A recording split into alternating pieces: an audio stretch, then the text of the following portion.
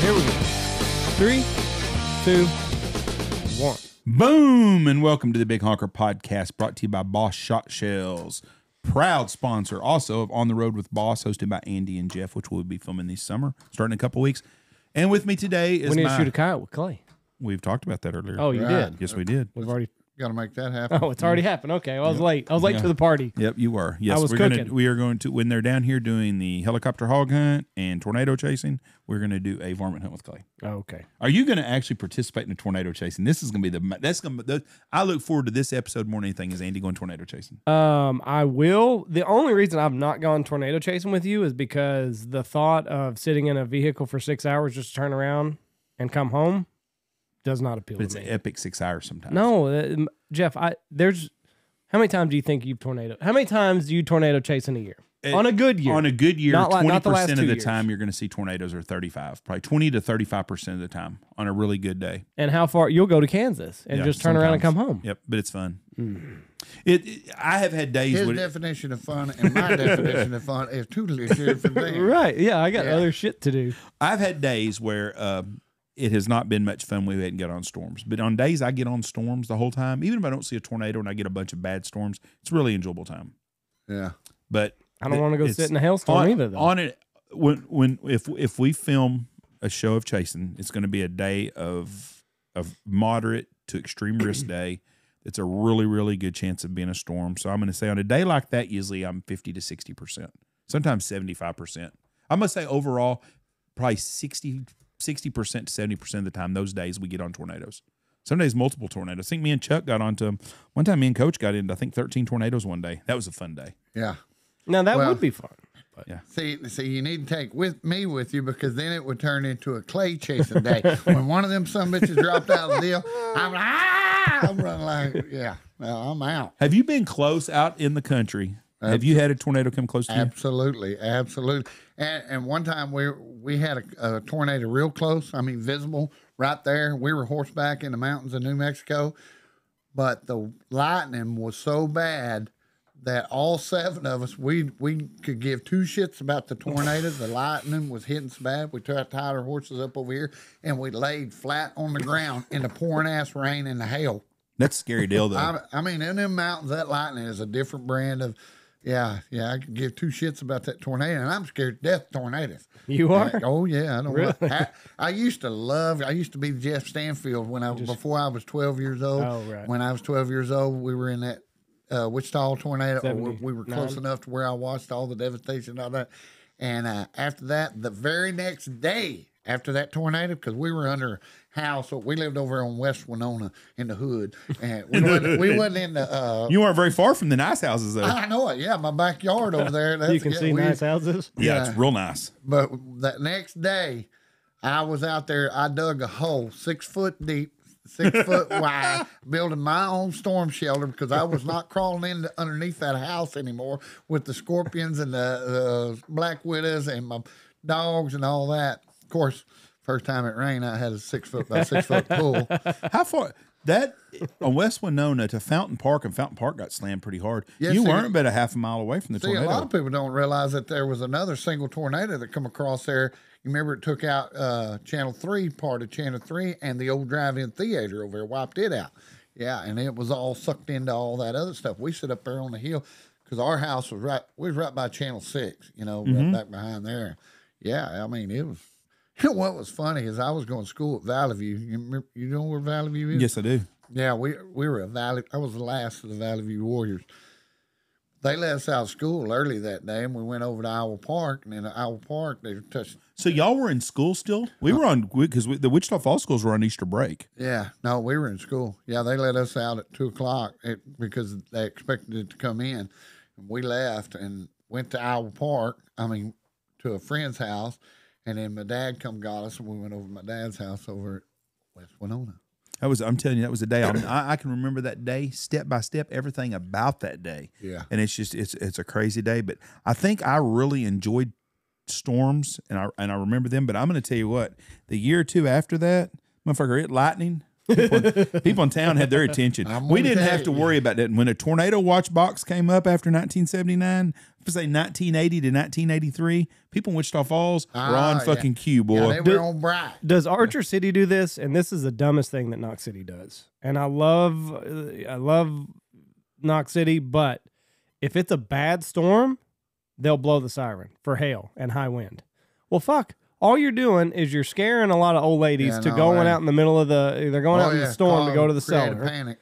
And then two, if you do that enough, people are going to quit going to the cellar because they're going to say, well, fuck it. It's just hail and high winds. And you're creating Jeff Stanfield's phone to blow up. Yeah, exactly. Because it goes crazy when that happens. But I don't understand. You have a tornado siren that we're going to blow for hail and high wind.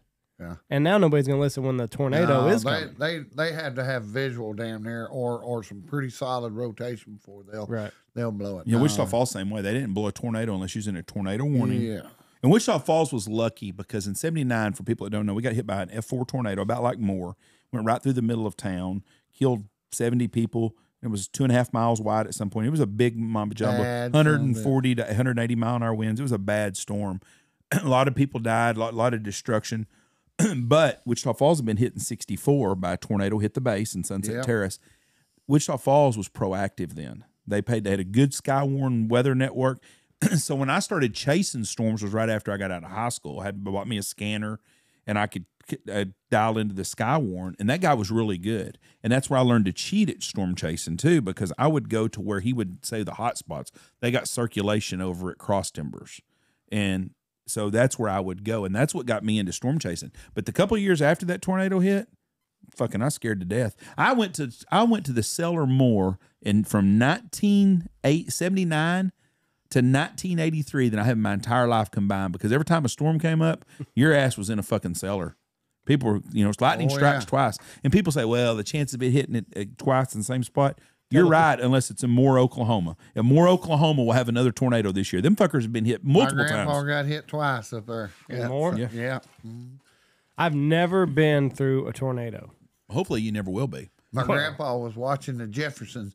He said he's sitting there watching the Jeffersons, and he didn't have any idea. And of course, he's 85 years old, and he heard some roars going on, and he heard something hit the door.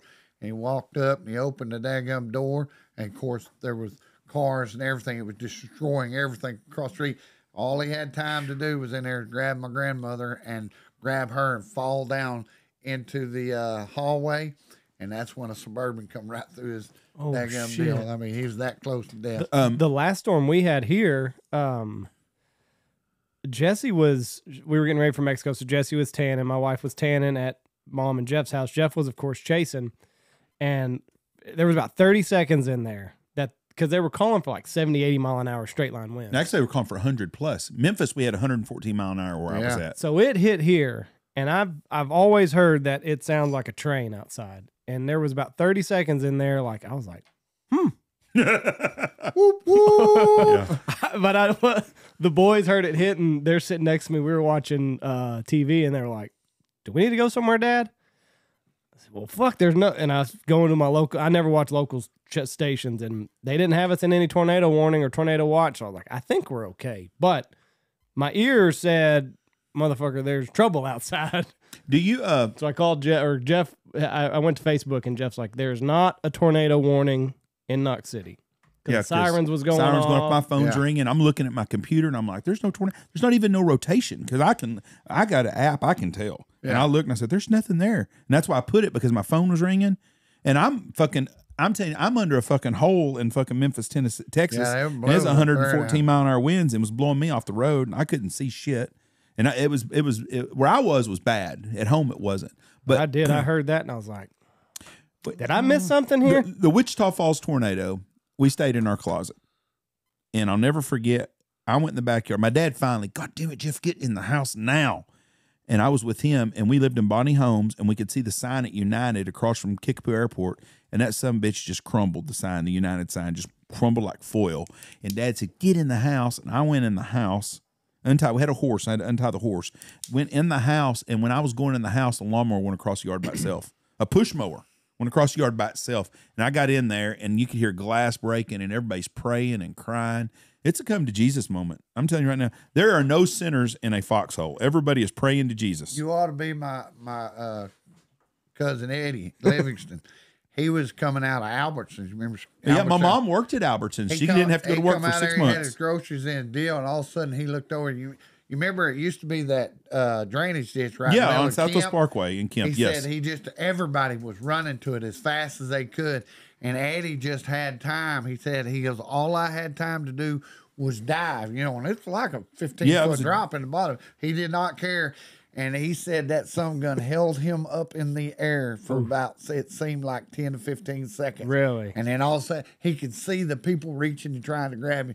Then finally just dropping. He said, that's how close to death I was. That was a horrible storm. But Oh. and so when when I left, the solid black was coming because it was such a big tornado. That's what looked like people. big clouds. Yes, people that are in tornadoes, most of them are in they don't see much. They'll see a little bit, a little stovetop or a little F2 tornado. It can kill you, can do a lot of damage. But when you see one like more and like that, it don't look like a tornado because it's so wide you can't see the ends of it. It's just solid black and stuff coming at you.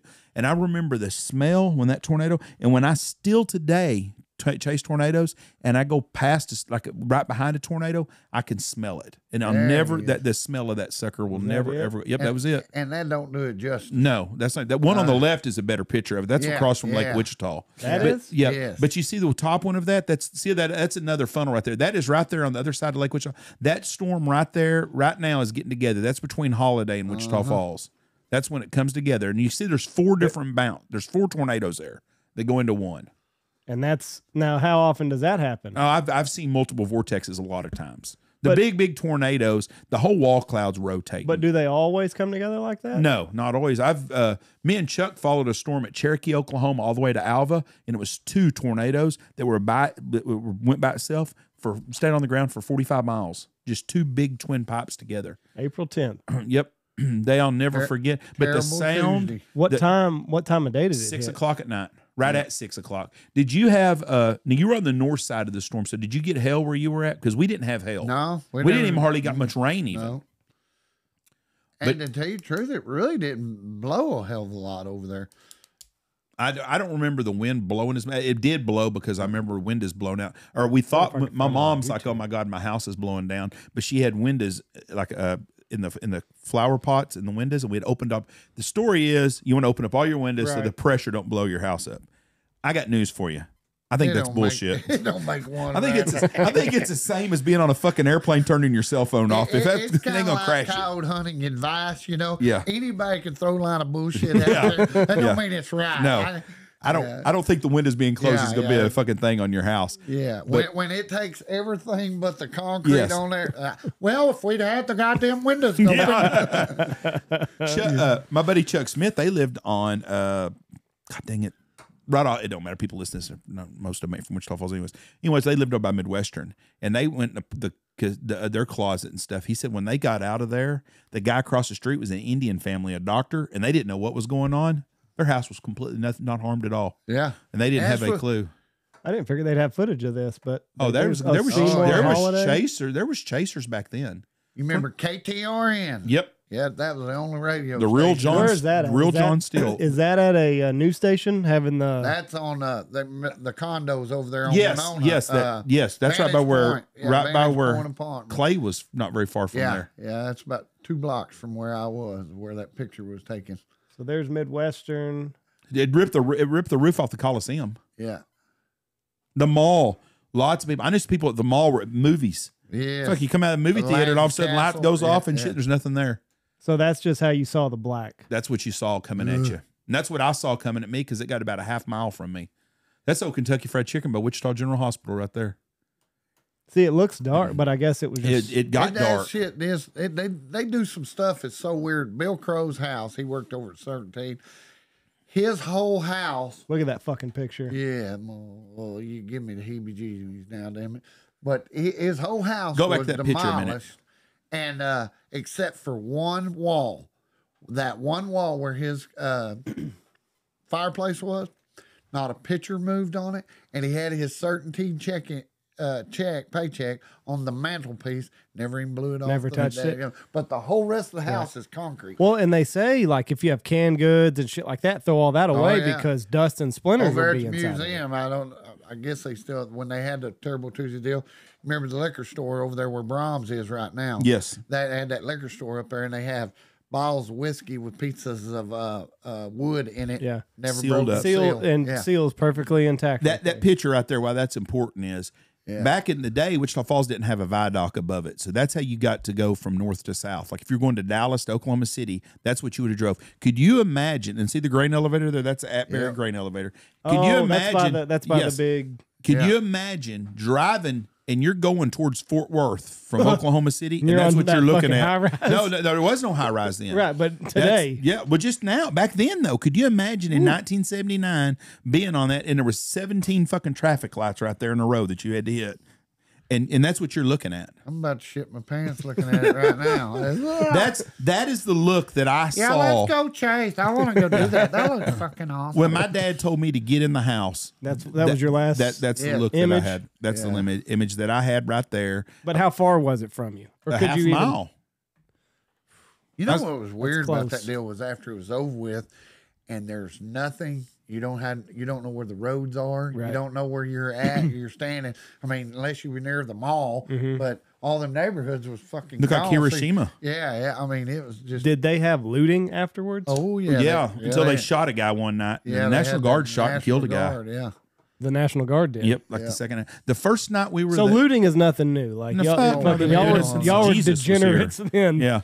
Showtime! We hit the lotto. Give me that. Give me that Zenith. It didn't last very long though. No, hell no. You know, I tell you what. When me and Coach and Jeremy went to Moore, Oklahoma, the day after that. We were there the day of, and then the next 2 days later we go back to after the tornado, and we're driving, and we went to Home Depot, and I bought.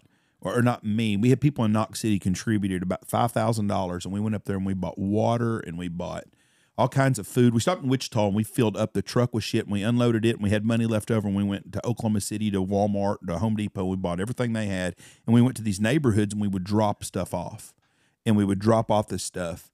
And we were in Moore, Oklahoma, and I looked over and there was a chest of drawers there and there was a money bag and some stuff in some drawers and stuff. And I told them, I said, as a person that's a nosy fucker, I'd like to open that money bag up and see what's in there. Just curious. Right, yeah. But I wouldn't dare get out of the truck and look like I'm going through someone's Yeah, shit because yeah, I'm not going to loot or nothing. Right. But I'm curious to what's in that fucking bag right there. And there was an ATF guy that come there and he knew we had a mutual friend and we were talking and stuff. And I told him, I said, check out that money bag and see what's in it. Because I wanted to know what was in that fucking bag. Just curious. But you see people's personal shit there. And it's just laid out there, and then people don't have somebody 10 miles from there is wondering where's my fucking dresser drawers at. And there it is. So right there, it was an F5 for when it went past Ryder, and then whatever that name is. You and your Kiwanis fucking, Park. You and your Indian names. Where's it saying it's F5 at on the scale Red. right there? Yeah. Or maybe that's F4. No, it's orange. There is some reds along Colonial Park. Colonial Park is right by the country club on the other side. Nice neighborhoods.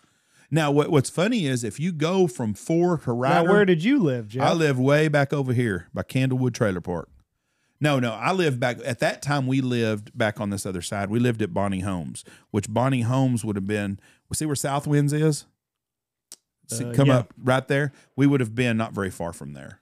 The tornado so veered it went off. north of you. It went north of me, yes, but it was coming right down at me, right down Southwest Parkway is where it was coming. And then it kind of jogged back northeast. It jogged north, and then went right across Sun Valley, Southwest in Industrial Park.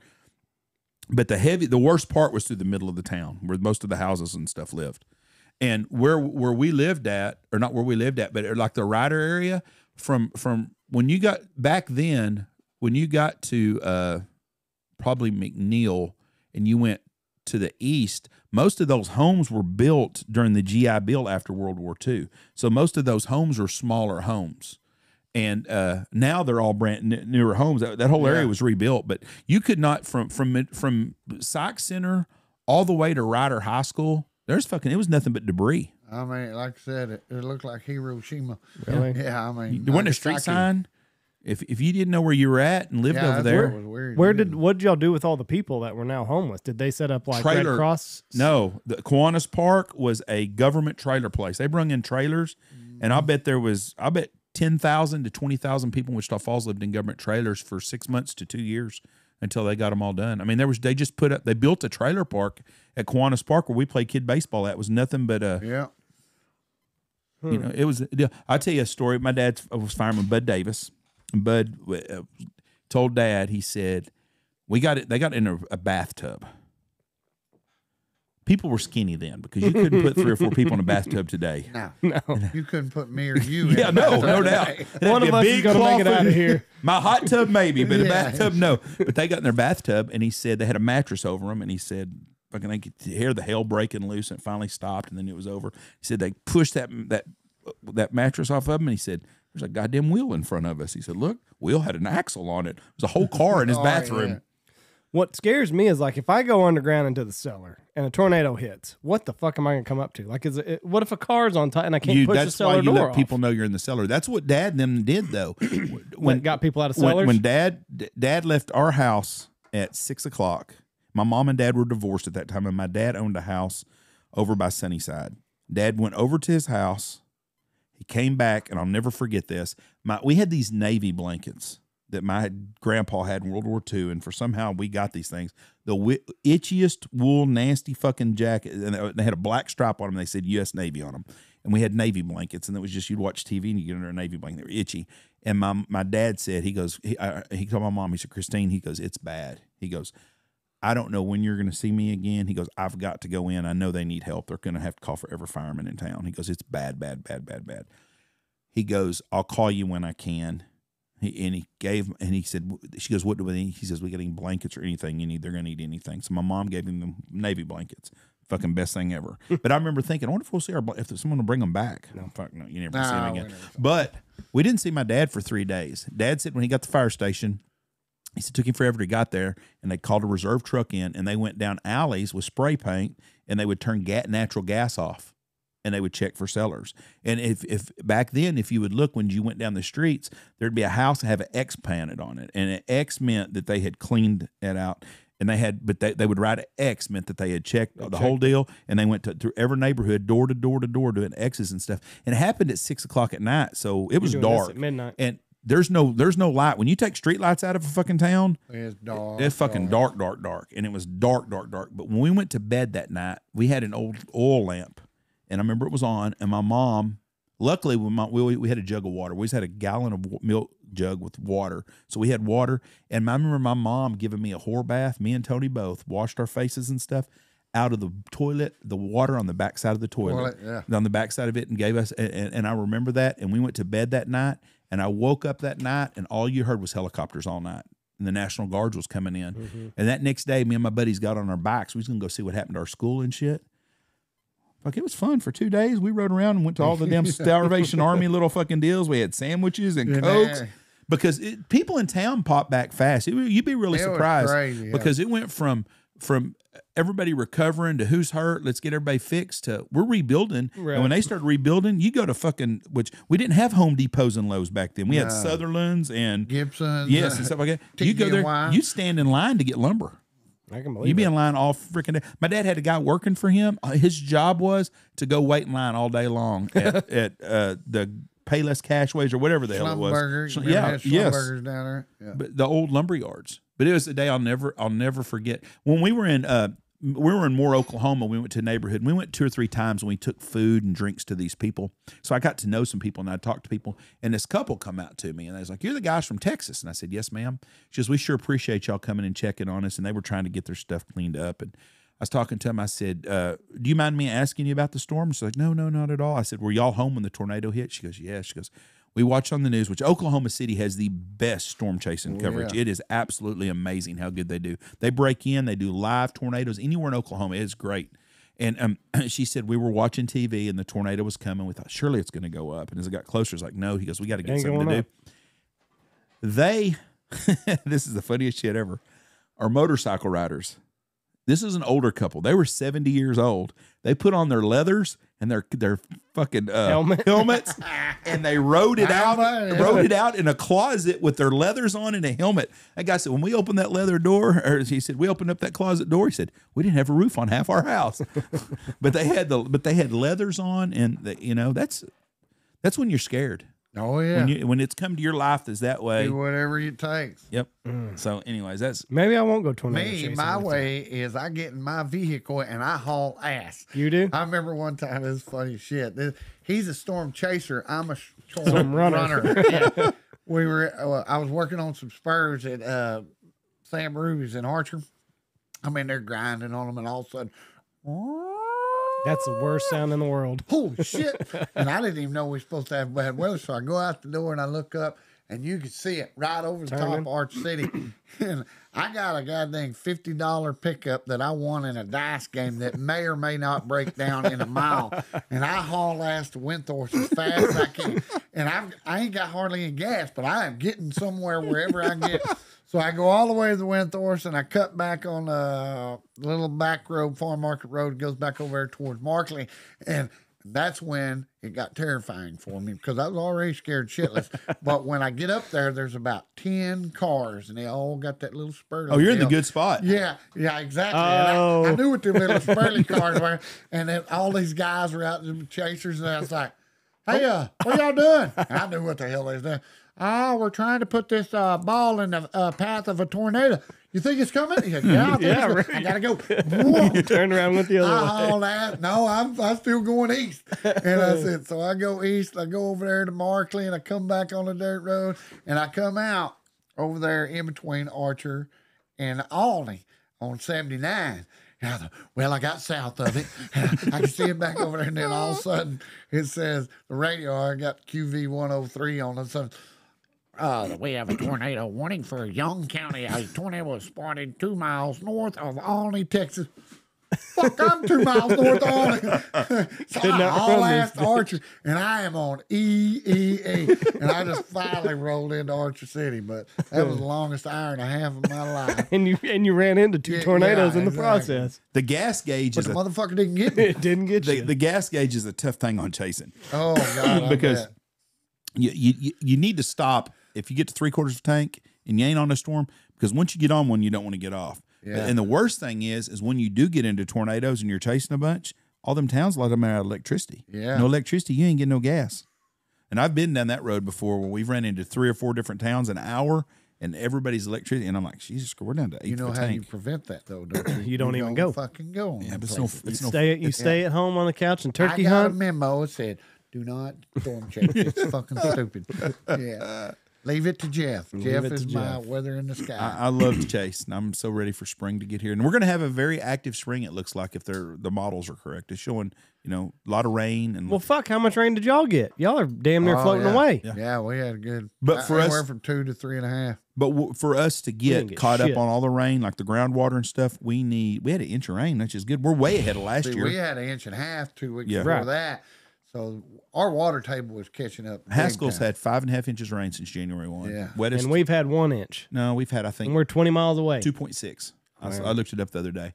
But we've had ranch rain, I call it, just lawn rain. We haven't had the runoff rains, but we've had rain. That's what we are wet. finally got. We are First time in wet. 2.5 years. We are wet compared to what we normally are this time of year. Let's talk about the tornado. Let's talk about the coyotes. So last year you decided you're going to Coyote start day. killing a coyote Jeff. every single day for 365 days. Are you glad it's over? Dude, there's not words to express how glad I am to have. I mean, that, January 1st, that sounded like a great fucking idea. I thought, man, this will be cool because, like I say, I've been wanting to write a book. Something you enjoy doing anyways. Yeah. And I've been wanting to write a book, and I knew that is something probably nobody's ever done. And, of course, I get, a lot of the Facebook guys, oh, shit, I know guys done it twice, 2 a day, and blah, blah, blah, blah. Nobody's ever done it. Government trapper, and that's bullshit. I said, like, they swear it's up here, and that with some of them government trappers up there, they get some holidays off, and they're going Paid holidays. Hey, we got a week off. Let's go fucking coyote hunt every day. That blow smoke, but it was. So I knew it was going to be good, and I really needed it to be.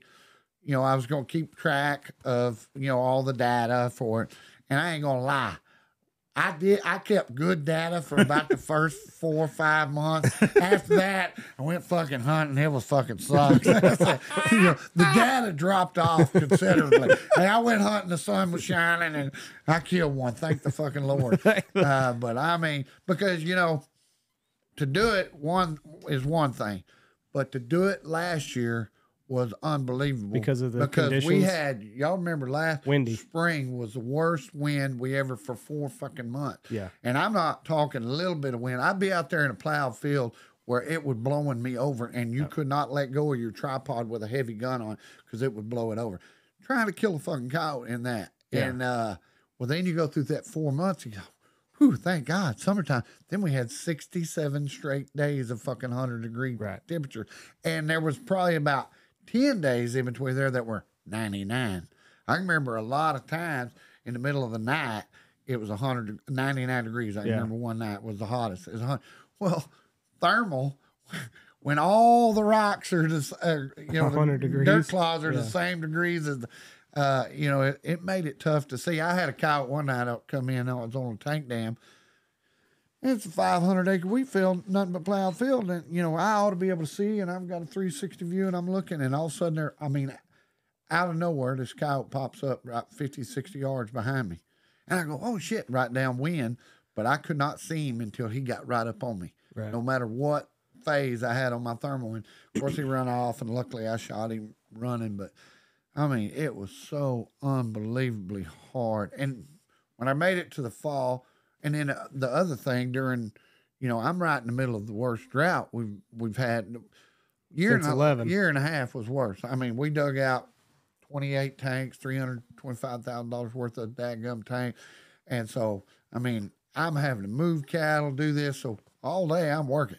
And when it's 1,000 degrees, cows don't move. So I got to go out at night. Well, that's the bad thing about night is I'd have to get up at midnight and go kill my cow because I had from midnight till daylight, the darkness to try to find one. Boy, and then when you don't find one from midnight to there, now you got to hunt. Then you got to go work. Then I got to go back, and I got 2.5 hours in the summer. Yeah, because it doesn't get dark until 9:30, 10 o'clock. 9:30, yeah. Did you ever have any lucky days where during your work day you bumped into a coyote somewhere? Oh yeah. Thank God. Oh my God, I guarantee you, that's like running into Pamela Anderson and she said, "Hey, let's fuck." I said, all right. Yeah, I remember one day because usually I always carry my sharpshooter rifle with me, and one day I didn't have nothing but a fucking 30-30. Well, 30-30, I opened sights, and there's a fucking coyote run across Wheatville. Oh shit! I get out, and I still got that fucking picture on Facebook, boy, and I shoot that sumbitch, and just lucky, just pure fun. Everybody's, man, you're a good shot with that. No, that was fucking pure dead ass luck. And then another time, same field, one sees me and he comes across there, and I shoot him out there at 400 something yards on the run, and it was a goddamn miracle. But oh yeah, when you get them days, if you kill one in the day, I don't sleep a hell of a lot anyway, and that helped me. But after you go so long, you kind of want a little sleep. But yeah, well, and you just want to be like a normal person. Like I just want to go home, fucking watch TV, kiss the wife, and just not do that. Not have the threat of, oh, I gotta go fucking coyote hunting in 6 hours. People don't even understand how much shit I missed out on last year. Yeah. Because I couldn't go to this game or this ball game or this there until I got that coyote. Everybody say, hey, you want to go eat a steak? I said, well, I don't know. I got to go kill a coyote first. If I can go kill that coyote, I'll be able to go. There was a lot of pressure.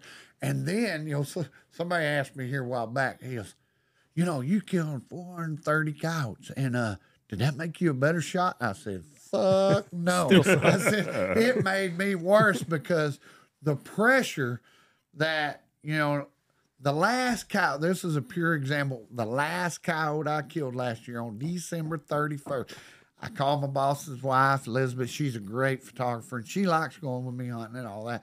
And so we got up early. I'm pretty sure it was a Sunday. But anyway, we get up early. It's going to be a beautiful day. I'm going to have her to document the last coyote of the deal on there. And she took these pictures, and we were over by Kickapoo, so we got the backside of Kickapoo, and the geese, coming off the water were down below us because we got a lot of hype. Made some badass pictures and all that. And a perfect fucking setting for my coyote. Except, I called from daylight till noon and never saw a fucking coyote, not one. Oh, no, I take that back. One time, I knew I was going to set up in the wrong place, and but I had to put her up to be able to get the shot up there at one spot, and I said, please don't let a coyote come into my right, because as a right-hand shooter, that's where you can't get awkward. And I'm on the ground, and guess what? comes to the right. 30 seconds, this son of a bitch blows in right to me. And, of course, there he was. And he looks at me because he ain't 30 yards from me. And I go, oh, shit. And then all of a sudden she's going, and he was in and out before I could get turned and get a shot on. So then we left, went home. And hell, that was when, I can't remember, there was a football game, playoff football game. Yeah. So I started watching them. And so I said, well, I go out tonight. So then it got dark, and me and my boys. I said, well, I'll take Jake and Dawson and go with me, and we'll kill a coyote, and they'll help their dad mark the deal. Fuck no, could not find a fucking coyote. And it gets to be about 10 o'clock, so I'm in the last 2 hours of this deal. Finally, we get on a big 1,000-acre wheat field over there, and I'm calling. And I could see like 2 or 3 coyotes way the hell out there. They ain't playing nothing. They'd heard Clay's bullshit. Finally, one coyote pops out the wood over there about a mile. Comes out of the wood. And I said, okay. And, of course, now it's 10:30. This little bastard, he comes in. Oh, shit, there's a blade of grass. He looks at the grass, and he digs a little bit. Okay, then he comes a little bit more. Oh, shit, there's a duck. Is that a duck flying over there? I mean, it took him 48 minutes for that sumbitch to come across there, and then he gets 100 yards, because I could have shot him at 200, but there is a lot of pressure on this fucking cow. I knew this is the last cow of the deal, and I'm probably not going to call up another one, and I don't want to blank on the last deal, so I ain't shitting you. I was shaking like a 14-year-old kid getting his first piece of pussy. I was like, and that son of a bitch, and Jake's going, kill him, Dad. I said, I'm waiting for a better shot. I'm waiting for a better shot. And he goes, and he comes a little more. And like I say, he's just kind of fucking around, thinking. And finally, and of course, he's coming straight in on me. And he ain't giving me that broad shot. I'm waiting for that's a narrow shot. I want the Turn sideways, bitch. Yeah. A lot of room for error when they're coming straight at you. And then finally, when he gets about 100 yards, he turns broadside. And I shoot. I ain't shooting. I'm shaking. And boom! And I shoot him, and he drops. I mean, hammer. And I mean, it was just like I ejaculated everything I had inside of me. And we get out there, and Jake goes, good shot, Dad. Shot him right in the fucking head. And I was like, yeah, right where I was aiming at. I was aiming for the shoulder. I was shaking so goddamn bad. But he was dead, I'm telling you. What number was that? 430. 430. Out of the 365 days, how many days did you shoot a coyote? 4 days I had blank. So 361. Only 3 days only one day was it coyote related. 3 different days I had trouble with my gun. First time that you talking about a mad son of a bitch. I had that buddy of mine, Randy Bell. He bought me this gun. I mean, it's a badass Alamo Precision with a thermal on it. And to tell you the truth, had he not bought me that gun, I'd have had a lot more empty days than this, because it's 20 custom built 22 Creedmoor with an IRA bolt TL35 scope. I mean, fucking. Does that say anything to you, Andy? No, Yeah. but it sounds fancy. Yeah, sounds good. This son of a bitch is badass. And so I get out. Well, I'm the most illiterate, dumb son of a bitch there is, And I can kill coyotes, but I can't spell coyote. And so I get over there, and I pull into the feed yard. And I always know there's a little coastal field right there. I'll scan out my window. And I've got my gun already turned on over there, knowing. And as soon as I pull in right there, 75 yards, there's a coyote. What are you doing? And I go, holy shit. So I reach over there, I get in a hurry, and I grab that gun, and I finally get it, dang it, it's hung up on my damn emergency brake, and I finally get it out, and I get it out, and I go, and he's standing broadside. Boom! And I can't even see where the damn bullet shot. Where the cow runs off, and I go, God damn. I said, I don't think I was shaking that bad. So anyway, I said, I throw it off. And like I say, it's getting late. So I head back into the wheat field, and I go out there and did a lot of spot stops. But I go down there to an old pump jack. I start making a call. I hit a howl. Sure enough, here comes a cow. He comes in, and I hit a little old grab ass sound. And here he comes in hot. That son of a bitch gets 25 yards from me. All right, going to bed early tonight. Boom! I miss him. And the cow goes, What the fuck was that? Yeah. I miss him so bad. I go, Didn't even scare him. Dang. And I couldn't even see where the bullet hit. And then we're in a plowed field. And I go, oh shit, we got something going wrong. Coyote finally walks off, goes over there about 30 yards, turns, and he's like, man, I know I heard a gunshot. He looked, boom! I missed him again. He goes, that was a fucking gunshot. So he runs out there about 100 yards. I miss him again. And then I miss him at 150. And then I'm out of fucking bullets. I only took 4 bullets with me. So, and then later on, long story short, on 4 different coyotes, I missed 12 times in that little, and it got, before I realized that something was fucked up on my gun, I'm far enough away to the house, there ain't no good. So I'm trying to see where the son of a bitch shoots, so I just guess. But the next day, I took it out there and I shot, and I got a 4-foot piece of board sitting on the deal. It wouldn't hit that board. Did you bump your scope? No. First day?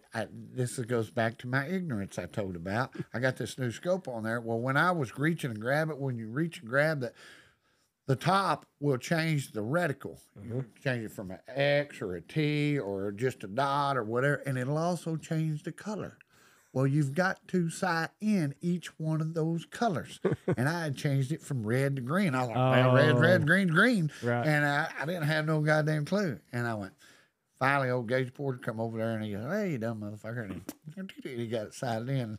And then, yeah, so like I say. So you only had one day where the coyotes didn't cooperate and you couldn't find anything. I didn't have an opportunity to kill a coyote. And I had, as when I had my 22-250, I had a coyote come in there, and this goes back to if I'd have had that Creedmoor, that 22 Creedmoor, 300 yards with the old 22-250 is kind of, that's pushing it out there. I mean, I've killed a bunch out there, but not with the pressure. And I had a coyote come in at 300, and that's the only coyote I called in that night, and it was kind of early. And he come in there, he stood up there, and I should have took the shot, but hell, he was coming in. And he dropped down, was coming to me, and never saw him again. But if I'd had that Creedmoor, fucking that 22 Creedmoor at 300 yards, that fucking shoot him and kill him. I asked you this, and you already told me this, but I'm wondering best this. Out of all the area, you shot most of your coyotes within a 20-mile circle, right? Really, about a 10-mile circle. And how much the population did you notice drop off?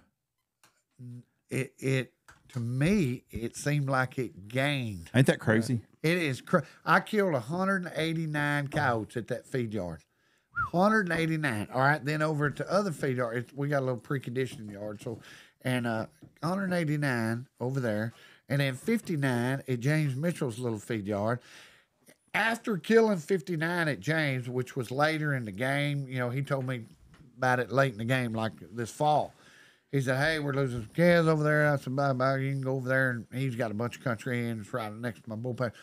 So I was going over there, boy, and I mean, it was a high spot. Well, I think the first night I killed. Of course, you know, when I started in this deal, one a day, and then I thought I was going to ration them. Well, toward the end of the deal, I was like, fuck, I ain't putting a dent in these motherfuckers. So I was going to try to get to 500. And, of course, I growed out of that pretty quick. But I started killing multiple. You know, I killed 8 at one stand. Yeah. And that was at his house. But anyway, I killed him 59 over at that place in December, where I'm almost done after killing 1 million coyotes, over 59 coyotes over to his place. He tells me, he says, hey, I lost a dead over here on the other side of Knowles Road, so you might want to go by there. And I killed a triple, and I was tired and ready to go home. But I thought, well, I'll go by there. And I put that damn scanner up, that thermal scanner. This is after killing 59. I counted 37 that I could see out there at one time. That's crazy. And they're mixed in with all the yearlings, so I couldn't see right, them. You can't see what's It what. blew my mind. Of course, that's what, I mean, I knew I've always told anybody, ask me, that's a common question is, how long do you wait after killing a coyote at a spot before you go back and call that spot? For me, hell, back in me and Mitch's early days and Hutch's days when we started, we didn't have a whole lot of country. So we would call the same spots 3 times in a 24-hour hunt and kill coyotes. And a perfect example is my horse barn call. The first time, nothing. Second time, nothing. At midnight, nothing. And then at 4 o'clock, we come back up there and call in 7 coyotes and a cat. So I don't, but I still, what's good for this coyote is good for, say I got a mansion on a hill over here that's got a buffet in it, and old Jeff moves out. Well, you can bet somebody else is going to move back in. Right. And that's the same with coyotes. They come in there pretty hard. But I seen some shit last year that I've been coyote hunting, between my dad when we had in and out my whole damn life. But last 30 years, hard. Mm-hmm. And I've seen some shit. But that thermal, I was able to see some shit and some. As a rancher, we know that we're going to lose calves and heifer getting down or sick cattle. One night I was over there north of South 82 on a Republican field, and I see this 300-acre field. I can see I got a bunch of Go ahead. Brangish cows over there on a deal, and I could see that she's in distress, but she's far enough away I can't figure out it was. So I started hoofing it that way. I'm walking, and I hoof it that way. And as I got close, I could see there were 7 coyotes working her like a caribou. And what do they do? Do they I've never seen all the way around her, and in just and stress out, her out. Yeah, and I mean, seeing her. Nothing wrong with her. Nothing, not a damn thing around. There's 119 of them there with her. Yeah, and they just cut her out and working her in and out, hitting them legs. When old Bob come in, Joe comes into the back. And if I wouldn't have been there, they'd have got that bitch down, without a doubt. And then wasn't about 3 days later, I was telling Lonnie Berger about it, and he said, well, I lost a cow there at my house. I fed her last night, and that some gun was dead this morning. There ain't no reason. I said, well, I told him about this deal, and he said, well, come out there. Mm-hmm. I went out there as soon as it got dark. 13 coyotes come out of the woodwork, and I killed 5 of them. And I wound up killing like 20-something coyotes at his place right then. And well, it's funny. It was one of them good pickups because every night I'd go there and I'd call up a coyote and kill one a day. I thought, man, this is a good deal, taking some of the pressure off. And this is when it started cooling off, like October. But then one night I was over there and I thought, man, this has been a good hunting hole right here. And all of a sudden I heard, whoop, whoop, whoop, whoop, whoop. And oh, fuck.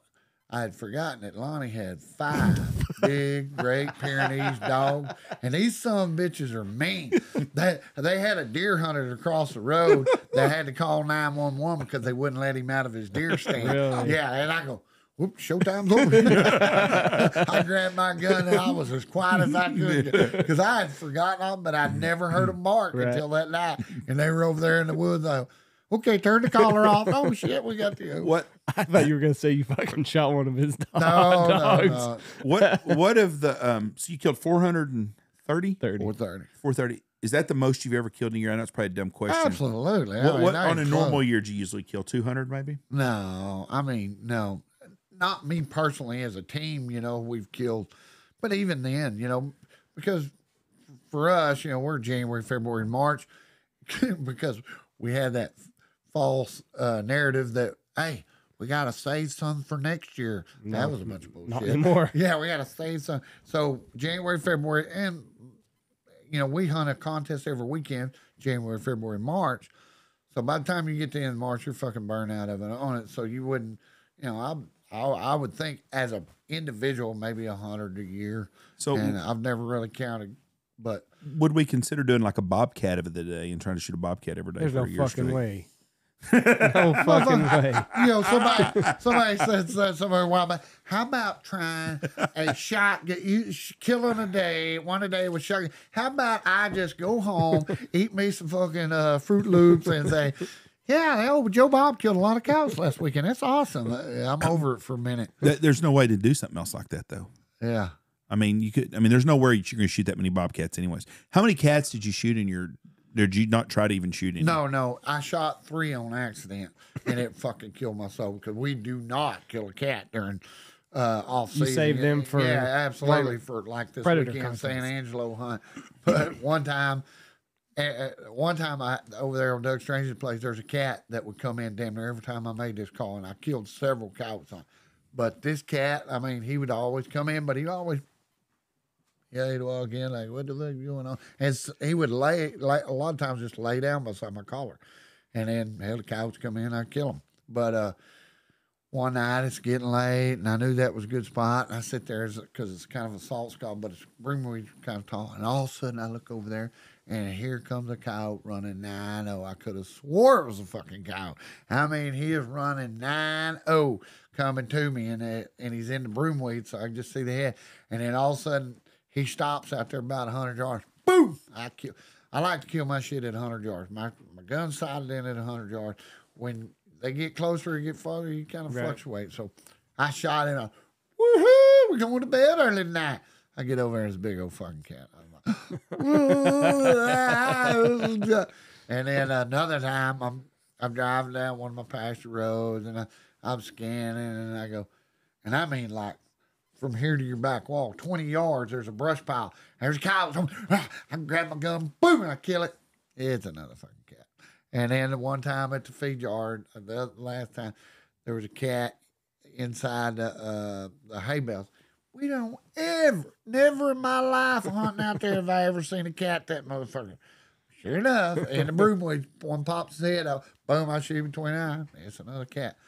And So just 3 cats then. 3 cats. Did you? And another amazing stat is out of 430 coyotes, I only killed 12 mangy coyotes. That was it? I figured it would have been way more than that in the healthier. summertime. Usually we kill 12 in a month, you know. And another amazing stat was only killed 14 sucking cow bitch dogs. I would figure that would be more too. Oh my God, yeah. And I killed so many more male cows. I had taken it down, you know, the exact number of males and females, but I know it was glaringly higher males. Than it was females. And would you see like young pups when you were out there? Because these coyotes have got to be coming from somewhere. Like they've got to be like breeding or something like that to catch up. One pup the whole time. But could you see a lot with your thermal? Oh yeah, yeah. That's another. There were 3 of them come in, and it kind of fucked me because I was in a kind of an open field, but it had grass, you know, kind of tall, and I was working on 2 coyotes to my right, and then all of a sudden, you know, they were kind of dicking around coming. And I look around, oh shit, there's 3 of them right here.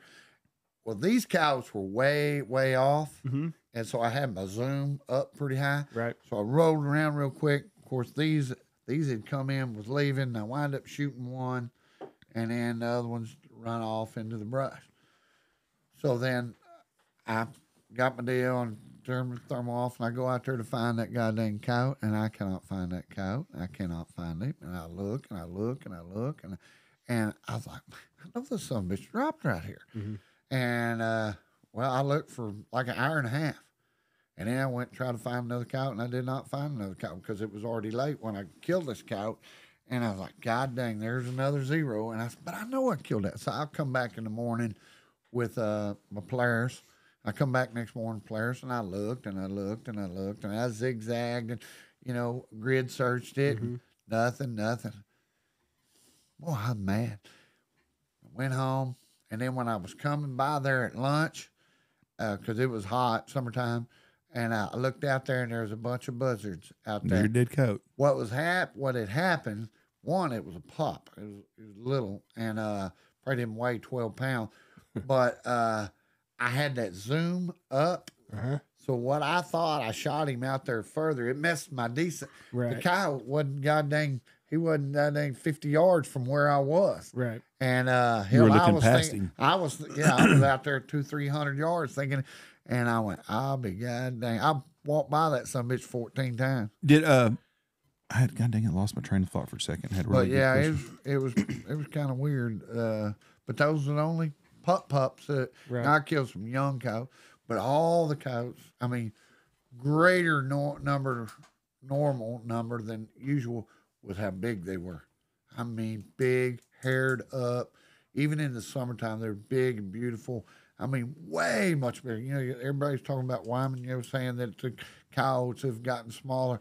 I did not see that on my property. Now, it may be out this way, but everybody I talked to is saying the exact opposite. But, I mean, it was crazy. No, he said they were getting bigger. He said they're getting bigger because of helicopter hog hunting. They get more food. Oh, I thought more protein. Somebody tell me they said they're smaller. bigger. Yeah. No, they weigh more now than they yeah. used to. His theory, he thinks it's because of the helicopter pig hunting because they'll just let them lay. Yeah, that'll and they've just got help. abundance of protein wherever they're at. Because everybody and it brings coyotes in like crazy. Den. Do you ever have places that they den up that you've ever hunted them out of a den, or do they move their dens around a lot? Or I mean, you typically they'll use the same den year after year after year. I've never seen a coyote den that I know of, and I'm sure in all my years in the woods I've been by. You probably went by them 1,000 times thinking it's a badger hole. It don't take. Oh, much. it doesn't take. They're not very big. No, you know, everybody think no. Right. Hell, you'll see that little old hole, and then it goes up in there, and it'll open up real big. Have you ever dug one open to see what it looks like on the inside? I ain't never. I'd be curious to see what it looks like. I'd find a fucking skunk. A pet cow, you know. Yeah, I know. Guy. Well, that's like Tory Cook. You know, Tony Tabby. You know, some of the greatest sounds in the world are recorded by their. We pet. had a guy on the podcast that had a pet coyote. Seth Simpson. Yeah, Seth. Yeah, he's got a pet. Yeah, Seth, coyote. and he had a badger. Badger, too. and he's had all sorts of shit. Yeah. Oh, that badger would be tough to have. Boy. Oh my God, it's funny. I love watching his videos of them son of bitches. That coyote and that goddamn. He'd have them in the store, which I think they wind up taking them away from him because, you know, they're damn liberal shit. Oh yeah, the game warden bullshit. But yeah, they were cool. But like say Tony Tabby and Tory Cook, all them guys, that's what they got their pet coyotes that they film all. Which Tory, he has his coyotes, and they're free out in the woods. But you know, so he goes out in the woods and records them. Oh, it's badass. So you want to get you a pet coyote? I'd love to have a pet Why coyote. don't you I saw one that was mean as shit, or wasn't mean, but like you could tell. You got to get them. You got to fucking give them an attitude adjustment. You got to give them young, yeah, to where they hadn't been tainted. But this one was just in the bed with the guy. Huh? This one was just in the bed with the guy, and he'd kind of like rough it up, and that you could still see he had some wild in him. Had some wild in it, and he'd have to kind of pop it a little bit. And old like, man listen, over bitch. at Electra, he had one, and didn't bother him a bit, but you didn't want to get near that. He had to have it caged up because bitch would eat you alive. I had a pet coyote. I had a pet bobcat for about 7 days. Yeah, that's the dumbest shit I ever did in my life. So I asked, I asked Bucky and them this: how many coyotes do you think it would take to take a grown man down? You think 6 or less? Take a grown man down? Yeah. Depends how pissed off they are. Depends on what the what guy, man the too, yeah. man is. Yeah. If you take, you think you could take on? Waldo, yeah. Do you think 6 would take you down? Oh yeah, well they very could. Yeah, I think 6. Yeah, 6 they wanted you. 2 of them. 2 of them. 2 of them could take you down if they wanted to. Oh fuck! They work you. They work your ass. Yeah, I guarantee you. Just like them cows, they coming in there trying to get that tendon over there. Oh right. Yeah, they get that fucking tendon. It's game over. They go. If 2 coyotes, one of them jumps on your fucking chest and towards your throat and shit. Yeah. You're but how much? What's the biggest one that you shot? 50 pounds. Yeah, 50 pounder. Of solid muscle. I'm not disagreeing with you, but I mean, you'd fight some bitch out. That's like a guy with that mountain lion up in Colorado here a while back. Right. He had the guy jump on him and he choked the motherfucker out. Yeah. Boy, that's a fucking fight. You know that. Goddamn, but you're fighting for your life. That's right. You know, so 6. So I thought the number was 6. Hold on, It's probably less. I'm gonna put this to something Andy can understand. What's Lou weigh? He weighs 100 pounds. Okay. Can you fight Lou can you hold Lou down if he doesn't want to be held down? It's a rodeo. Yeah. Can you imagine having 3 that are 50 pounds, you trying to 3 different ones? Right. And you're not going to be able to focus on one because you've got to fight off the other 2. And it's not like you can just hold one down. Like and that dog's not trying to bite you either. Well, yeah. I mean, he's not trying to bite you. He's not trying to hurt you. He's playing with you. Yeah. Them motherfuckers. You ever been bit by an animal? No, I don't think so. It's a fucking. It hurts like a motherfucker. Yeah. And I got bit by a dog when I was little. I used to have blue healers, and them blue healers will wear your ass out on the heels just like a cow. And like I say, enough of that shit's going to take your ass down. Now, if I got a stick or something like that, the number's going to go up. But just if I'm bearing them. A cow dog will eat your fucking ass, boy. Right. And they try to get that tendon. They try to get your Achilles tendon. Damn right. That's exactly why they're trying to do that cow. They're working their heel. Yeah, trying to just wear out, get you tired. You have 76 text messages you haven't checked? No, I don't know how that works. But, That's a bunch of text messages. God damn. I was like, no, like my kind of- I check mine. I was gonna show you this picture. Have you seen the picture of the guy? He was moving his. God damn it! I went to the wrong site. No, there it is. He was moving his tree stand in Georgia, and a pack of wild dogs came up. They're and ate tenfold his worse. ass. They're tenfold worse than coyotes. 15 minutes, he finally found a stick and was able to beat him off. But look at that shit. Yeah, we had a pack. I think it wound up killing 38 of them. There was an old man Hacker over on Hacker Road had a farm. Of course, he lived in Wichita, but he would always keep food out for these dogs. And, they'd reproduce. And, he had fucking like tons of dogs. And they wasn't in no cages. They would just run wild there at his farm. Yeah. But they didn't bother nothing because they were on a farm and they had food and they had water. He died.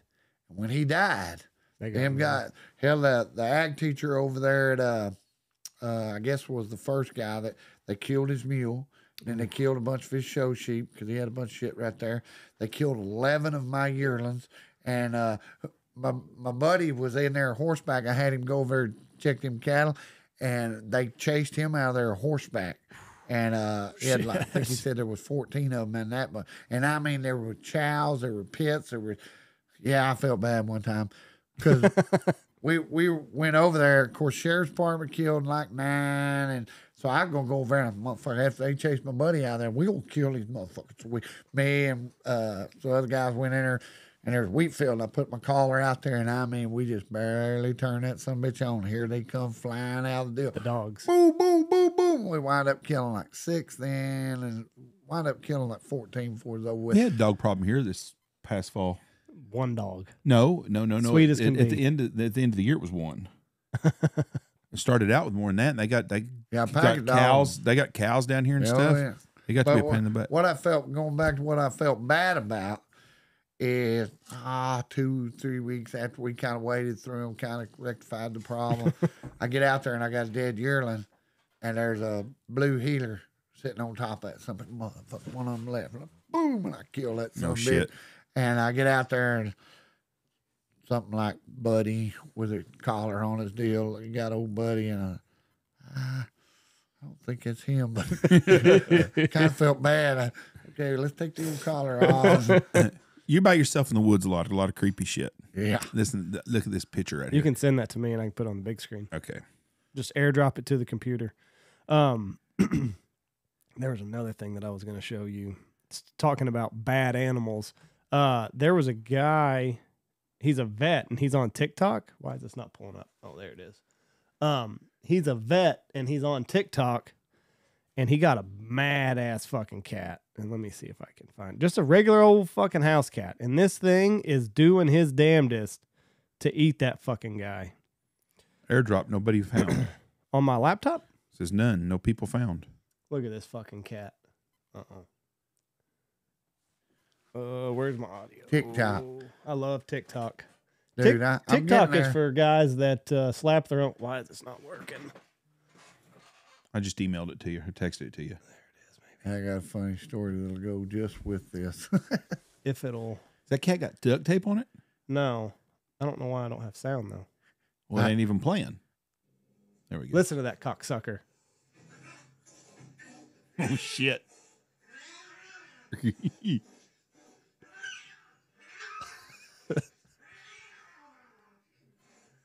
Now, that's just an old house cat. Yeah. Imagine two 40-pound cows. Or a bobcat. Oh, hey, somebody eat your arm off, boy. He's trying his damnedest, and then they're about to shoot them, give him a shot. I gave him a shot with a 22. I helped a vet some in Wichita. Motherfucker. And I used to help, and that was my job. I was the mitten guy. The guys that all had doctor's degrees and shit, they didn't have to hold the cat. Well, finally, he just puts it in a chokehold. Those look like welding gloves. Yeah. My buddy Stanley Britt, one time, he had a piece of pipe about this big. God almighty. And it was about this big, and there were some baby kittens in it. And he said, hell, let's get them kittens. He said, well, motherfuckers, eat your ass. I said, hell, go get your daddy. Look, they just finally put the crate upside down and chunk his ass in there. So he says, I'll go get my dad's welding gloves. His dad's welder, so he got gloves look just like that. He's gonna get them out of there one at a time. Of course, that pipe's about this tall, just long enough for Stanley, because we ain't about 16 years old. Old Stanley reaches down there and he grabs one of them cat. Well, the other 4 crawl up that son of a bitch's arm. You chewed his ass. Looked like that guy's leg. You said you emailed it to me, Yeah, I Jeff? texted you. Text me or email? I texted you. You're killing me here. I don't. Oh, there it is. Okay, now I'm gonna get you the backstory on this. This guy, this is from their ranch. Him and his daughter are hunting. They're walking through the woods. And this is a picture from their game cam. They don't know who the third person is.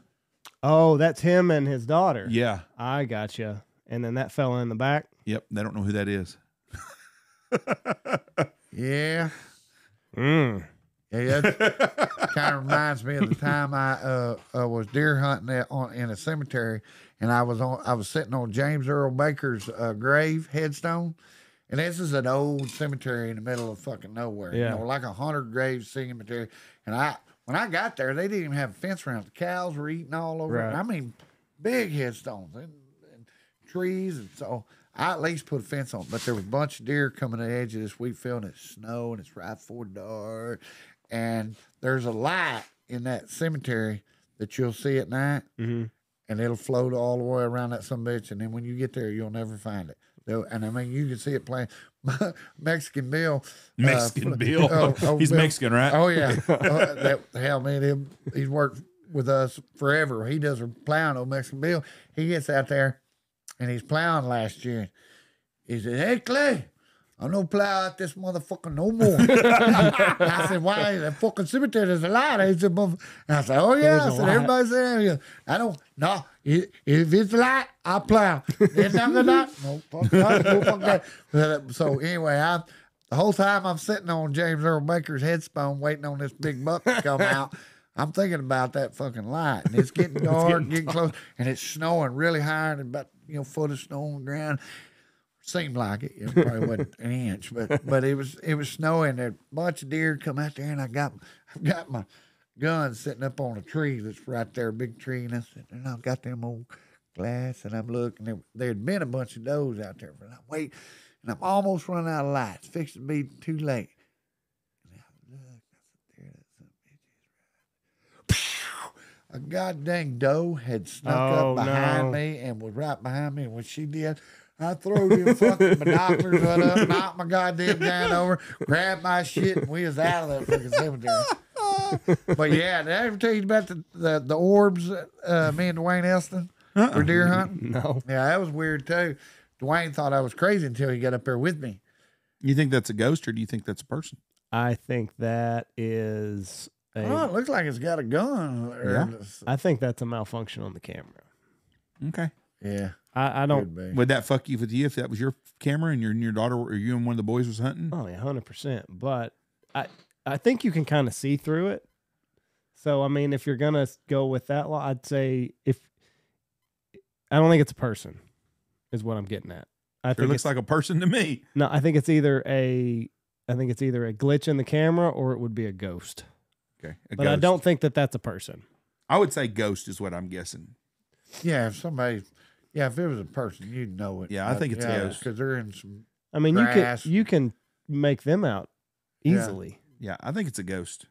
Got to be a ghost. I think it's just a There's a barn not far from here that a guy had on his game cam that they saw a ghost on it, and it's a World War II guy. We were duck hunting down. We have ponds right below here. We were duck hunting there this winter. Me and Lawson. I don't know if we told you this. I haven't heard this story. So, him and I go down there and we get the decoys and the blinds out, and we're going to come back up here to get our hunters. And it's just him and I.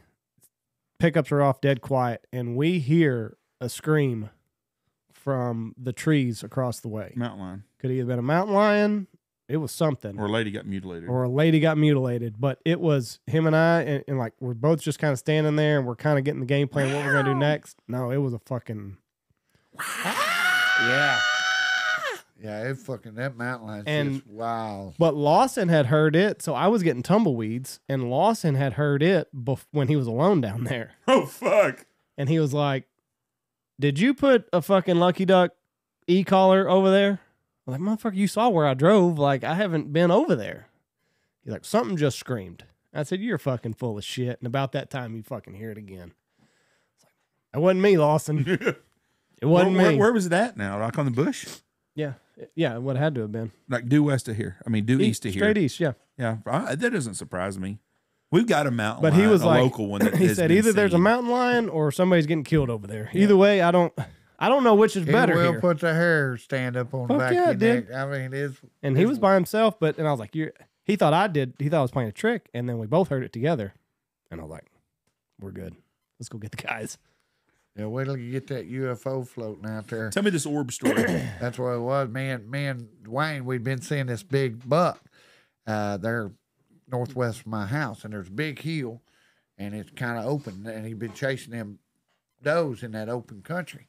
And so I said, Dwayne, I'll drop you off, and I dropped him off down there in the brush where there's a road comes down and road So you were goes tag out. teaming this deer was Yeah, their plan. we're gonna get this big son of a bitch. So I drop him off down there. It's like 4:30 in the morning, 5 o'clock in the morning.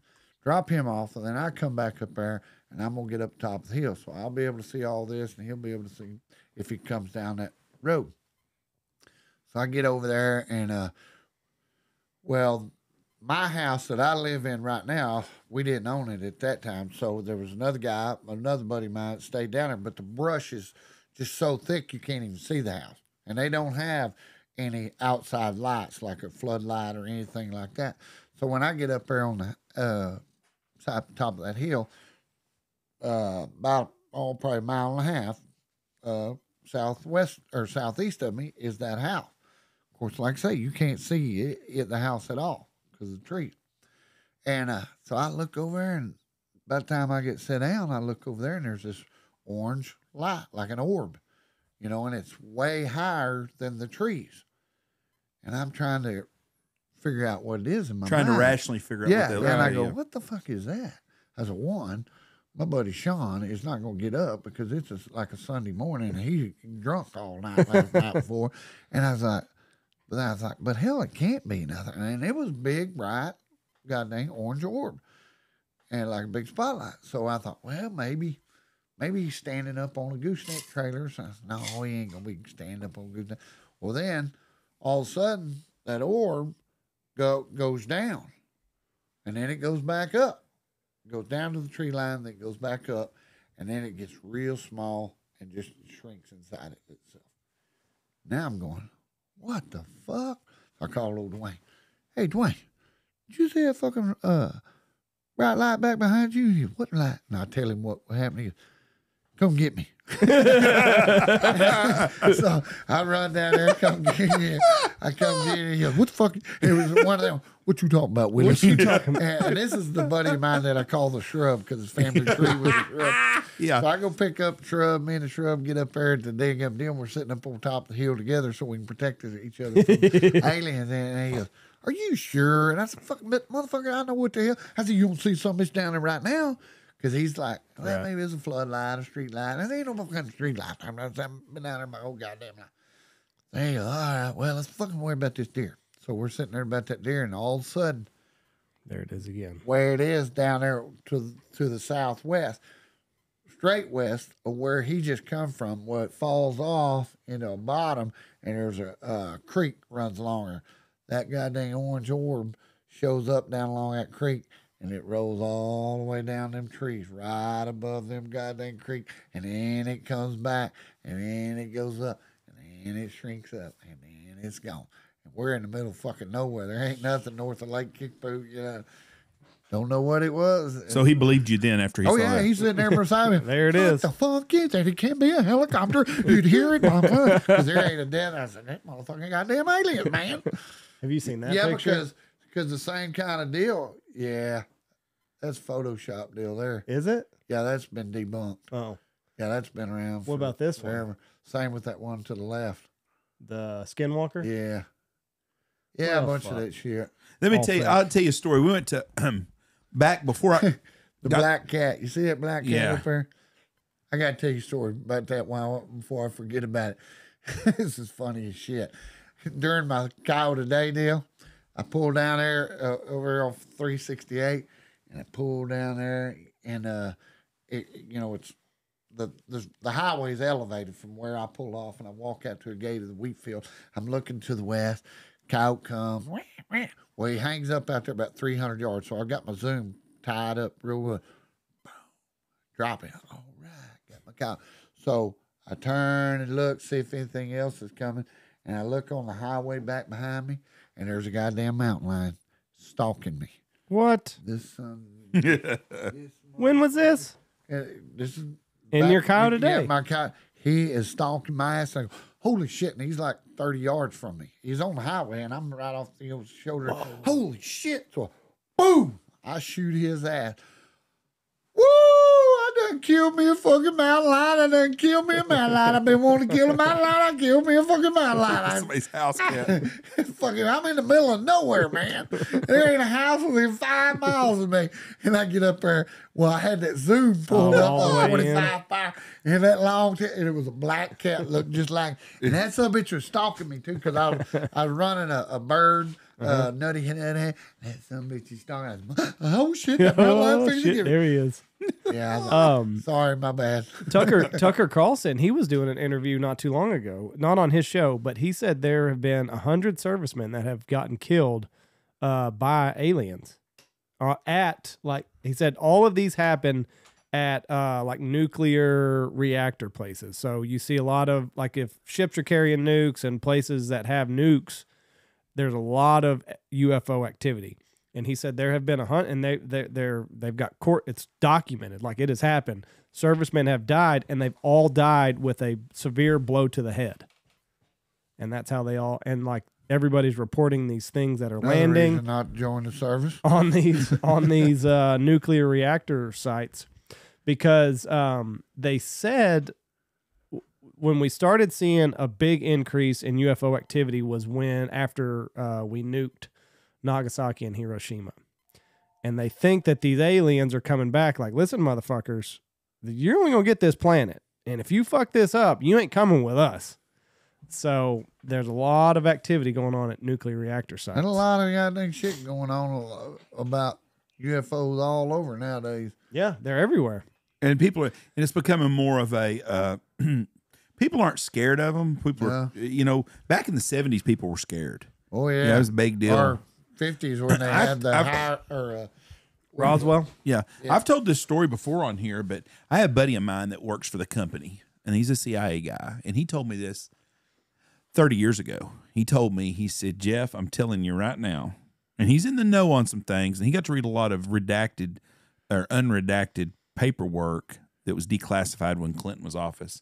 I'm sure there's going to be some guys with suits coming to my door. I keep telling this. He said that the people on the milk cartons that used to have, he goes, a lot of them people that are fucking missing, he said, they've been fucking abducted. He said, I'm telling you right now. He goes, there's more to this shit than people realize. Oh, yeah. And this is a guy that I believe. He has no reason to lie to me. He's not a bullshitter. So I really believe him. I got a buddy of mine that is at Jacksboro, was deer hunting at a place. He's in a deer stand, and he sees something. He said, like a cigar-shaped fucking deal goes by. And he goes, just right there by him. He said, I'm talking 200 or 300 yards, went over the hill right there and never seen it again. Now, this is where the story gets really fucking weird. And if you knew this guy, and you may know him, and when we're off deal, I'll ask you if you know him. You may know him. He's a real nice guy. He's not a bullshitter. He's not the kind of guy that bullshits. I've never known him to even tell a joke. He's just not that kind of person. But he told me this story. I used to play poker with him all the time. He told me that while he's sitting in his deer stand, some little fuckers come by with some little fucking suits on, some weird looking fuckers, walked right by him, went over the hill. He said, I went and got my fucking truck and got the fuck out of there. He said, I went to the Dairy Queen in Jacksboro and I got me a hamburger and a cup of tea trying to figure out what I seen. And he said, a bunch of blue Shepherd Air Force Bucks trucks were there, coming in there.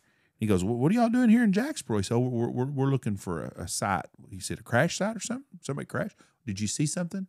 No, I'm just curious what you're doing here. No, we're just doing some investigations down here. He said, you can take it for what you want. He goes, that's all I can tell you I saw. But he's not the guy I would not, and I've been to this place he hunted before.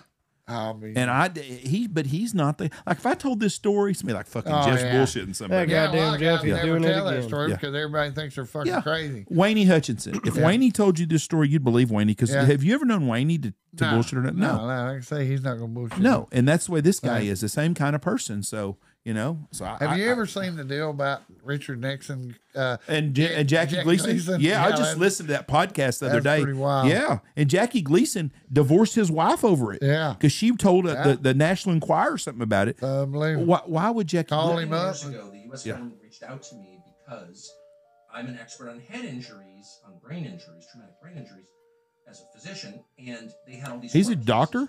No, he said a guy reached out to me okay. wanting to be on the Tucker Carlson show. He worked for the government. Okay.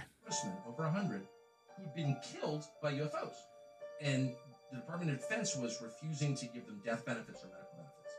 And I was like, there are over 100 servicemen killed by UFOs? Like, what? He's like, yeah, and there are court cases about it. I'm like, why isn't this on the front page of the New York Times? I don't know. But he goes, I'm involved in it. I'm one of the researchers and the expert witness in these cases. Well, shit. What does that mean? This is all totally real. This is the Department of Defense, dude.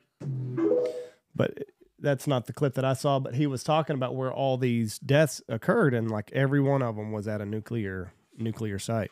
Well, that's like all them cattle mutilations and shit, man. Crop circles, all kinds of shit. Yeah, there's all kinds of shit we can't explain.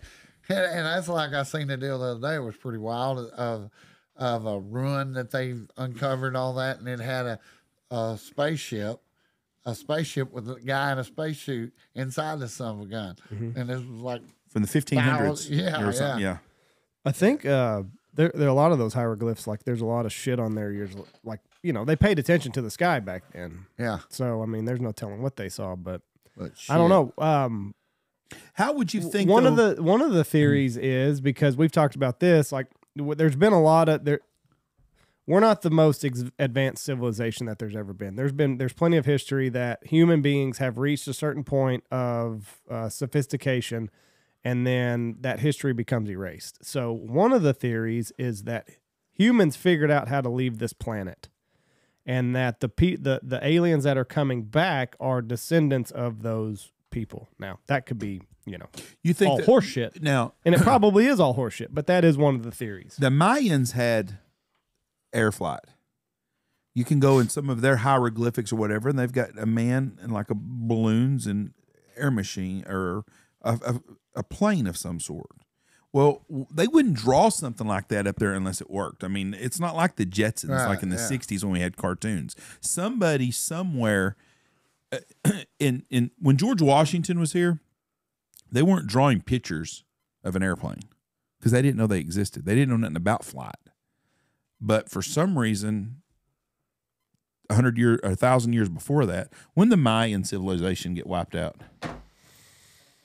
Wouldn't it would have been when the Spaniards came over? Did they die in all that? 1300s, the thousands. I mean, what was it? I wonder what years that took place in. Shit. Because the Mayan calendar ran out a couple of years ago. Oh no, they were okay. Mayans existed between 2600 BC and 1800 BC. So 1800 years. So 2,000 years ago. Yeah. So 2,000 years ago. Well, longer than that. Well, but I'm giving the last. If it was 1800 be 4,000 BC, years ago. 1800 and it's 2,000 right now. So it goes 18, 17, 16, 15. Yes. 1800. And we're at 2,000 now. Yeah. No. That's 4,000 years ago. Do what? It's 4,000 years ago. Yeah, I guess you would be right. Never mind then. I'm losing my damn mind. Yeah, it is 4,000. So 4,000 to 4,500 years even. Anyways, 4,000 years ago, they have drawings and stuff, and they lined up those damn Mayan, the Chichen Itza and stuff. Those temples down there are lined up to exactly 1/100th, and the moon comes in at a certain deal and lights everything up. Something happened for us to become dumb fuckers all of a sudden. Yeah. Did just the dumb people start having kids? I mean, something happened. Yeah. Yeah. And it doesn't make sense that, it's kind of like your Bigfoot story around Dundee and stuff. And believe it or not, I've had some people since that podcast that has said they've seen something in that area. Yeah. that have come out and they said, well, fuck, if Clay will tell you done that shit. Yeah. One guy's exact words were, listen, I'm not a bad motherfucker like Clay. If Clay can fucking tell people that and he ain't had to worry about having his ass whooped, I'm going to tell him, listen, if you're going to whoop my ass and call me crazy, you got to go whoop Clay first. But I've had other people reach out that have said they've seen something there too. Oh yeah, that's you know, when somebody finally, like me, I can give two shits. Everybody think I'm stupid anyway. But then a lot of other guys like, well, I'm gonna tell you, I've got to. They get you by yourself. Yeah, well, I'm gonna tell you. I said I never told anybody. Like that one buddy of mine that told you that with the guides. You know, there was 12 of them out there on that deal, and they seen that deal, and yeah, There's a lot of unexplained, and it's unexplained. We live in Northwest Texas, basically North Central. I don't know what you call it, but North Texas. We don't have a lot of areas that aren't unexplored, but there's a lot of places that don't have a lot of traffic still. yeah, You go to Montana or Wyoming, there's places that don't see a grown man for a couple of years sometimes. yeah. Now, there's not very many of them places here, and you still have You things. get into East Texas though, you got such thick Yeah. shit that there is, you know, and same with Missouri. You get in them big fucking real tree places. Yes. Yeah, it's In southern Louisiana, easy to the hide. swamps, you can hide. Yeah. But people will go there. You go to some places in Montana and Wyoming, and you know there had been nobody there since the Indians have been there. In some Yeah. places, but in North Texas, it's not hard to find a place like that. Even the big ass Wagner Ranch has had a man foot over it. Yeah. You know, and it happens. Someone's on there's some places on the Wagner Ranch that you could probably go that won't have a man step on it for a year. Yeah. But that's not. It's 500,000 acres, Yeah. and you still though in our area have things like this Bigfoot sighting that y'all saw or heard, and other people have seen this stuff. Yeah. And there's more of that shit goes on in places, but people are afraid to say it. Hell yeah, because everybody call them retard or stupid son of a bitch. With all the game cams, doesn't it make sense though? You would think somebody would see something. But then again, we got a mountain line right now around Knox County that a good friend of mine has had it on his game cam twice. Yeah.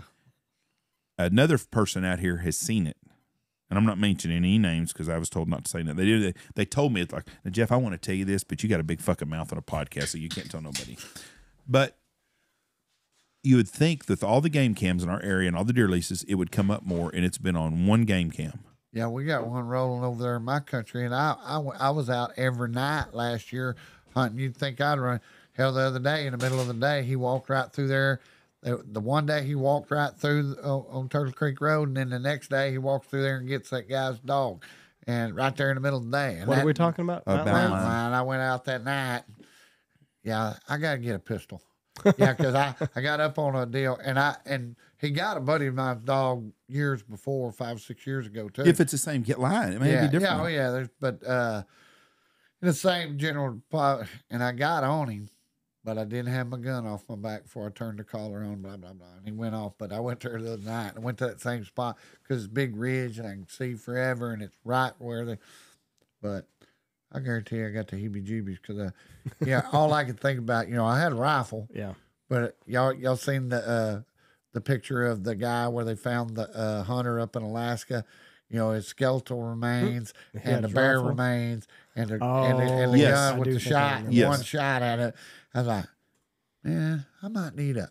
That's why I always want to carry that. I got a big old Bowie knife, and everybody's, why you carry that Bowie knife? I said, if I get a bind, I got something to defend myself. Have you ever been to bear country?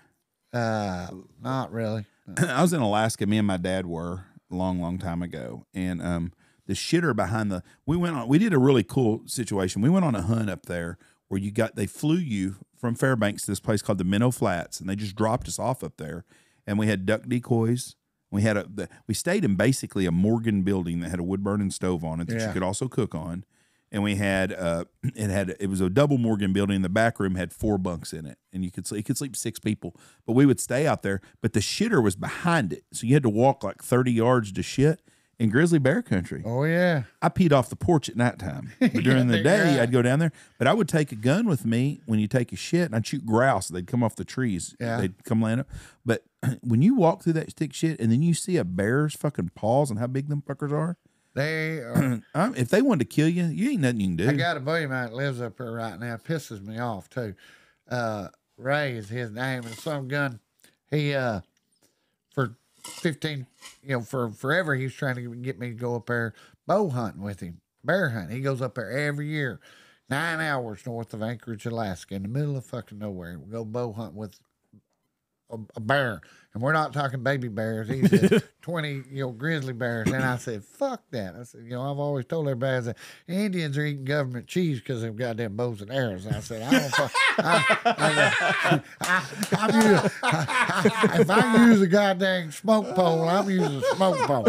I said, goddamn right. I said, I'm out on it. I've never heard I'm that. out on that bullshit. So bows and the motherfuckers, them sticks, they don't work real well. Cheese. I said, so he kept trying to get me to go up there, and then finally, and he said, man, what's cool? He said, there's an island up there. He said, that he'd been wanting to buy, and he said, man, it's badass. And it was an old lodge, hunting lodge, and all that, so it had the buildings and everything on it, or something like that. And he'd been trying to get this old man to do it. He wouldn't sell it. And he finally, one day out of the blue, that old man calls him and says, hey, you still want to buy my island? He goes, yeah.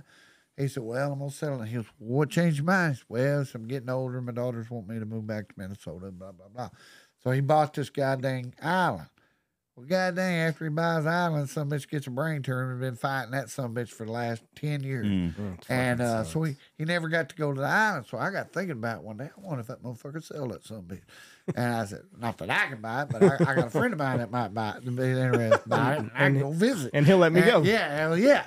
And so I said, hey, man, you want to sell that island? And he goes, well, as a matter of fact, I am. He said, but as you know, I've been fighting this deal. Said I hadn't been up there, so I'm going to go up there. This was like last June. He said, when I get back, I'll holler at you. I said, all right. Well, I didn't hear from it.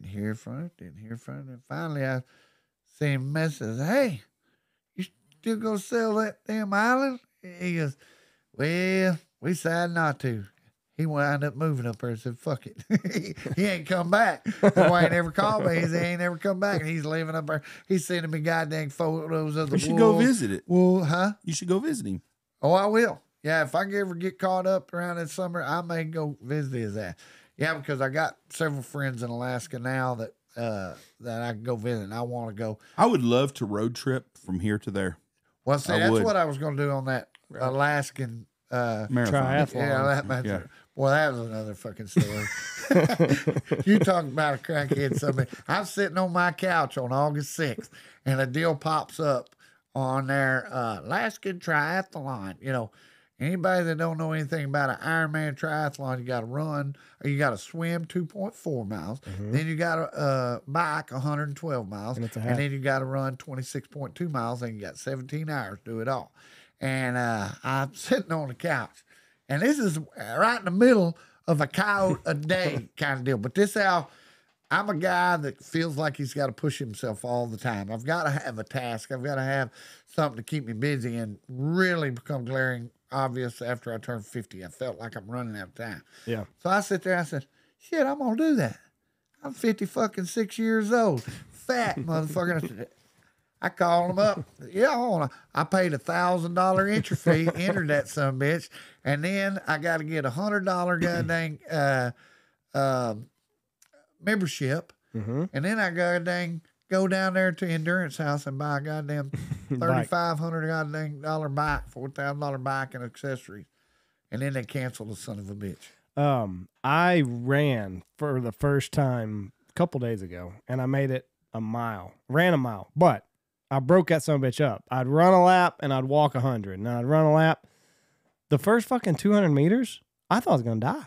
My goddamn hamstrings and my calves, thinking, motherfucker. And Clay just hops off the fucking couch and just does this half marathon bullshit. Yeah, no, I did a whole marathon. Well, that's right. Yeah, that's 26.2. Right. 26.2 miles. But like my fucking lungs were hurting. And I mean, I work out every year after hunting season, but it's like weights and shit like that. I don't ever just go out and run. And let me tell you, it's I can weird tell that now. I've got air, and according to my doctor, that ain't normal.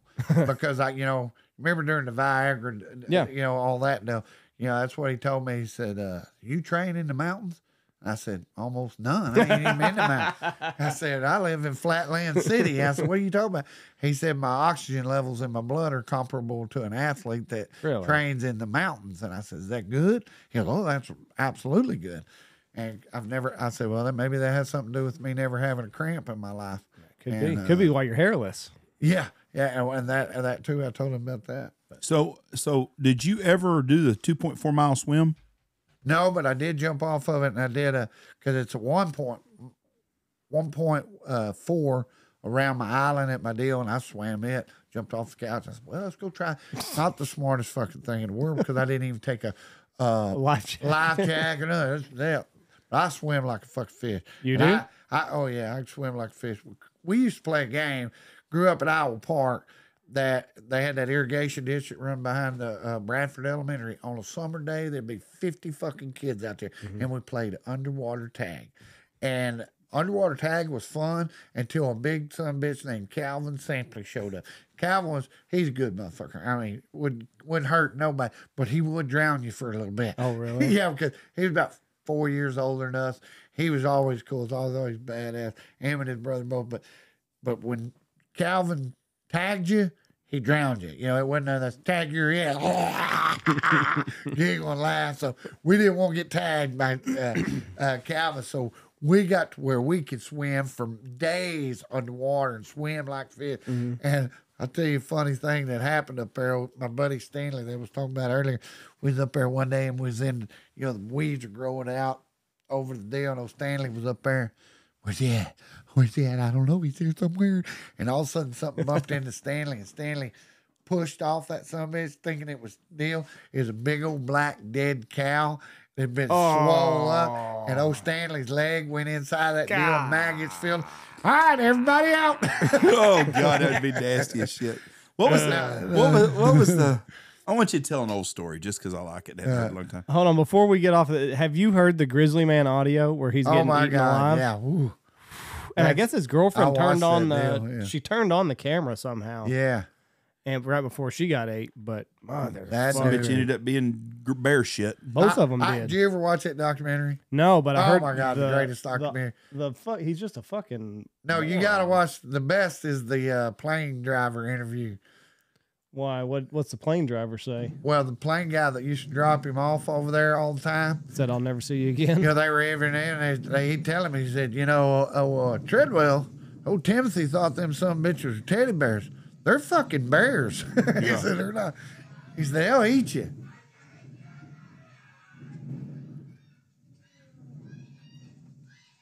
Play dead. Sound like me and Kelly last night.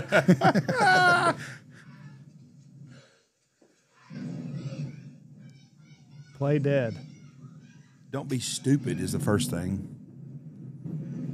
I learned that lesson with that little bobcat. So I don't know. She's a dumbass for staying there. I don't have Bear's to got what he outrun a bear. wants. I outrun you. Timothy, I'll make sure you never.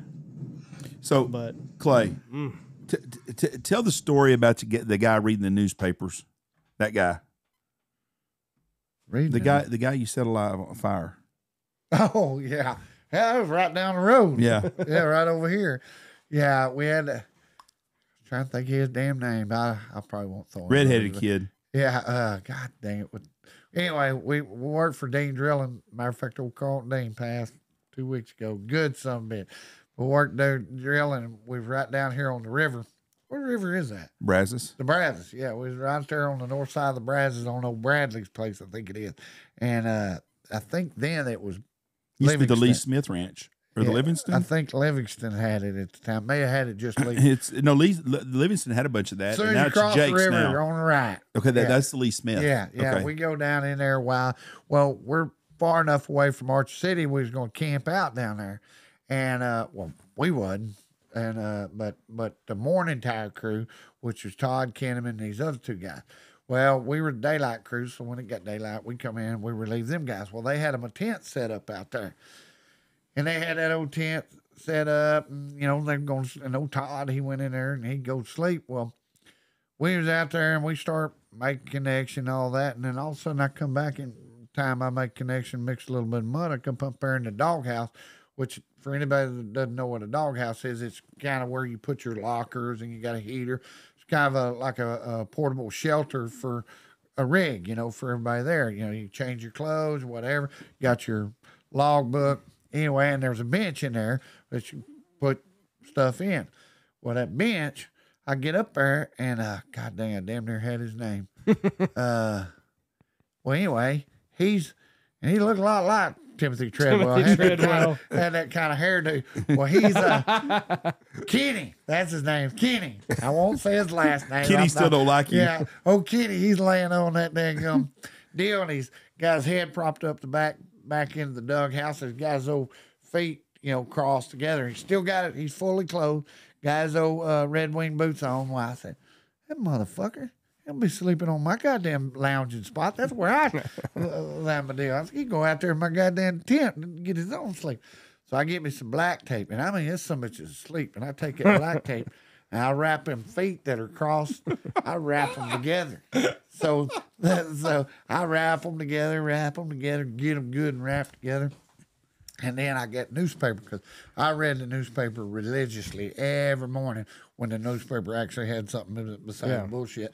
And so I take that newspaper and I spread it all over him, man. I mean, what was that gal's name? Joan of Arc? Yeah. I am fixing to sacrifice him and I got all that shit up on that summit. And he's sleeping there.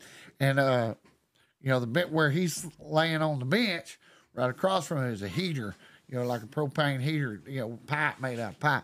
I get on that pipe and I'm sitting on that pipe, and, there's very little room in between it. And I get my lighter out and I go, chick, whoosh, chick, whoosh, chick, whoosh. And I light all that newspaper on, and it gets big, and it gets bigger. And I go, this motherfucker's going to roast. Somebody said he's going to wake up. So I kick him in the boot. And it took him a minute, but when his eyes come open, I mean, I wish we had Snapchat back then. This would have fucking been, I'd have made a lot of money because that motherfucker's eyes got that goddamn thing. I mean, he turned into fucking Bruce Lee, and he's kicking. Then he goes to get up, and he falls off the deal. Well, when he falls off the deal, he falls on top of all that goddamn paper, which is on fire, and he's trying to get away, but he can't because his boots are tied together, taped together. Finally, he breaks loose of that deal. The first thing he does is punch me right in the mouth. I'm laughing so hard I could give two shit. It was worth every bit of that punch in the mouth. He goes, man, I was burnt he got burned as a child. And he burned up, got scars all over himself. So he was petrified of fire. I don't like fire. I got burned as a child. I said, well, quit fucking sleeping on my goddamn bed. Go out there sleeping your goddamn tent. So he gets mad. He goes out there, and then we got to go out there and make a goddamn connection. And we go out there and roll popping. I'll kiss your ass, and some bitch don't go in there and fall asleep again. I got to do it again.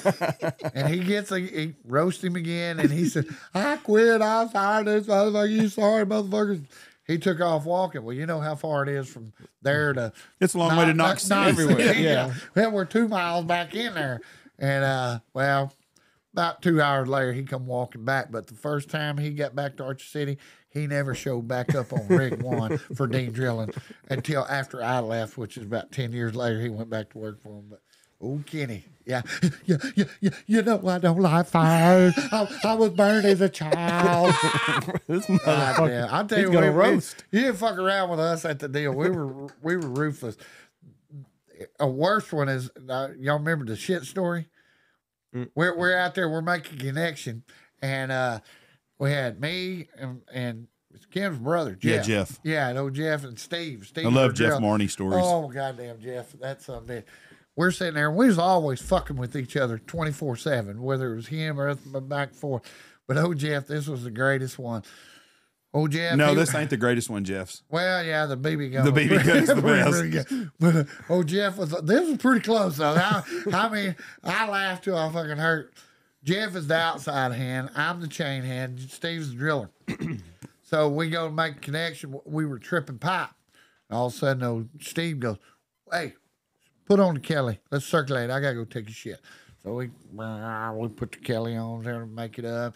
He starts circulating. Well, while he's out there taking shit, I'm getting my chain out ready, and Jeff rolls up a pipe over there. When Jeff's leaning up against the derrick waiting on Steve to show up. Well, Steve come walking up the catwalk up there, and he's got this rag in his hand. Jeff goes, What you got in the rag? And he had went out there and he shit in that rag, on top of that rag. And then he went, when Jeff said that, he went, and he threw that goddamn pile of shit at fucking Jeff. And when it hit Jeff, it hit him right below right in the chest. And when it did, it blowed up all over his fucking face.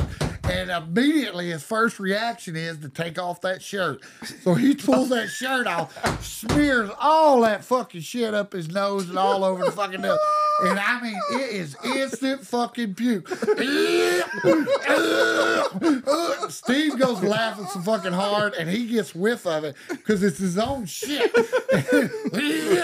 They're both of them look like two little pump jacks. And I'm laughing so goddamn hard I can't see straight. And so anyway, Jeff immediately, he's running. He gets in out there in the sample barrel, and he's wiping all the shit off of it. While he's out there, in the meantime, there was one of them little turds that was still left on the rig floor. And I got me a stick, and I put that old stick, and I smeared it all over them tong handles. Boy, finally, old Jeff come back up there, and he goes, man, that was a bunch of bullshit, man. That's a little bit over the top. Still got it. You don't play that shit. You don't play with shit. And fucking about that time, and Steve goes, just go on the goddamn Kelly and break that some bitch off. So we come over there, and he goes, put them tongs. He grabs them tongs. It oozes through his fingers, and here we go again. God, I tell you. Tell the BB I tell you story. what, you have a lot of fun with fucking turd. I tell you, I mean, Yeah, that good. you know, you see all them videos of people dying in a stampede. Yeah. I figured out how people die in a stampede. I couldn't ever figure out how they die. But one day over at Jeff and Steve's house, they lived together. They were roommates. But their shitter was broke. So you had to go out in the garage and shit in a honey bucket. And we're watching the Dallas Cowboys play the San Francisco 49ers. And we got their big party. So living room is full of fucking people. You got to shit outside. So I go out there and take me a shit. Well, my shit back then it's like a Louisville Slugger bat. You know, that fucking as hard as a rock. Man, I'll fuck with some people with this. So I got me a stick and I stuck it down. And I've got this big old fucking turd that's about that fucking big around on a set of stick. And when I come in that front fucking door, you talk about 30 people try to get through a doorway this big. That's how people die in a fucking stand. They went to crawling up on each other like fucking hogs. And the funniest part when I had them scattered all over the fucking neighborhood, you know, and over there. Well, Jewel was a city cop back then, and somebody had called. They got a disturbance. Something's going on, and all of a sudden I'm out there in the middle of the fucking doo-doo on the stick in the middle of the road, and old Jewel rolls up and he goes, hey, I got a disturbance call now. What's going on over there? That's all right, Jewel. I said, I'm chasing everybody around with this doo-doo on the stick. Tell the BB story. I love this that one too. baby gun, that motherfucker. I still feel bad for this fucking guy. They had old Jeff, which Jeff, you could tell. Does he still speak to you? Huh? Does he still speak to you? Oh yeah. He don't give a fuck. He's like me. He has no shame. Yeah, and but old Jeff, that son of a bitch, you could tell he was getting ripe for a prank. Because the drunker he got, his eyes would go to crossing. When he got drunk, his eyes would cross. And I mean, he'd be like, man. And what was funny, Jeff was a good looking dude. He could go in a fucking bar and at 8 o'clock have the finest son of a bitch in there underneath his arm. But he would leave with the girl with the mustache. I mean, the motherfucker, he would leave with some ugly son of bitches. And, but anyway, one of these nights they had a party over there at Archer. And, they told him, they said, Jeff, did you know? And they had one of them Benjamin pump-up pistols. Mm-hmm. He said, did you know that if you're strong enough, stout enough, that you can put your thumb over the end of this and the air can't escape and the gun can't go off? Of course, old Jeff's like, bullshit, you know it. He said, all right. So he pumps it up 10 times, pulls it out. But what he did was he dropped that BB in beside. Well, Jeff, with his cross eyes, he can't see that son of a bitch. He drops that son of a bitch in there, and he pumps that down. And Jeff, he's watching, and all of a sudden, pooh! And he drops that Listen, see you. Well, motherfucker, if you can do it, I can do it. Give me that subbit. So he gets that subbitch, pumps that motherfucker up 10 times. And he sit there and everybody at that fucking party is like, oh, this is going to be good. And oh, this, y'all ready? Y'all ready? And all of a sudden, pow. He starts doing the chicken stance, high steps. And every time his heart beat, that daggum blood would shoot out there. Hell, it looked like a goddamn Jonestown massacre before it was all over. That son of a bitch. And for years after that, he still had that BB. We tell him, hey, Jeff Jones, the BB. Yep, still in there. He rolled that so much around, but when he went to work for Honker, they had to finally cut it out because he had to go have surgery to get cut out because it was a conductor of electricity.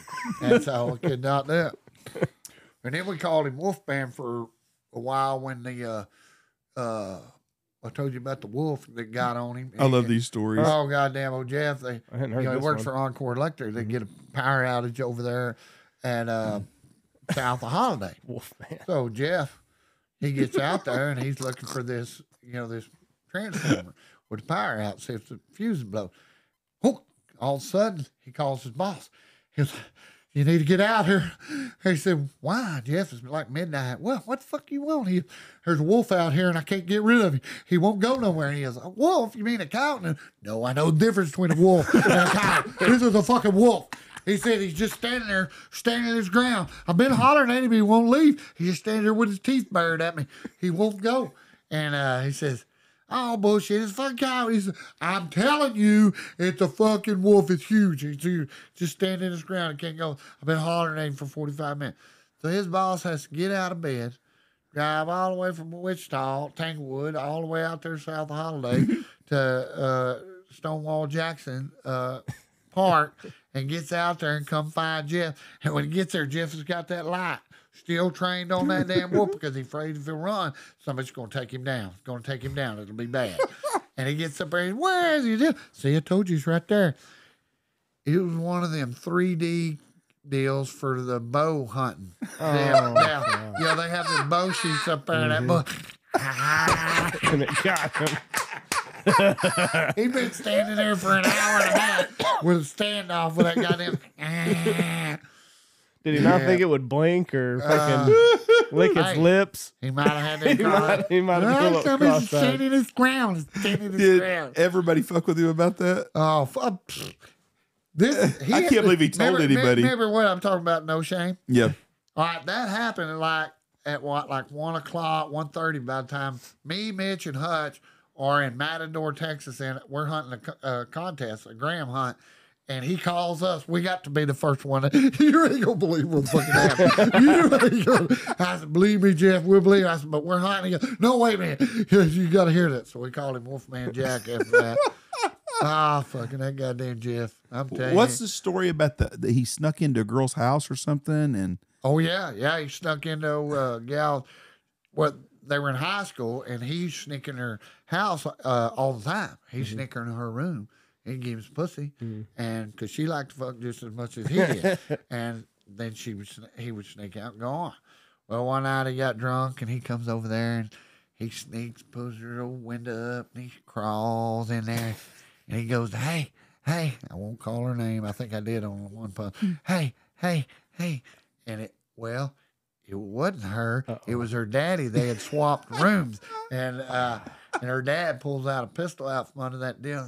Sticks in fucking old Jeff's head. Shit. Jeff likes to wrecks himself getting out that fucking window. Yeah. And pussy's pussy. He waited 15 minutes. He goes, well, we better go to the next window. He wasn't no quitter, my guy.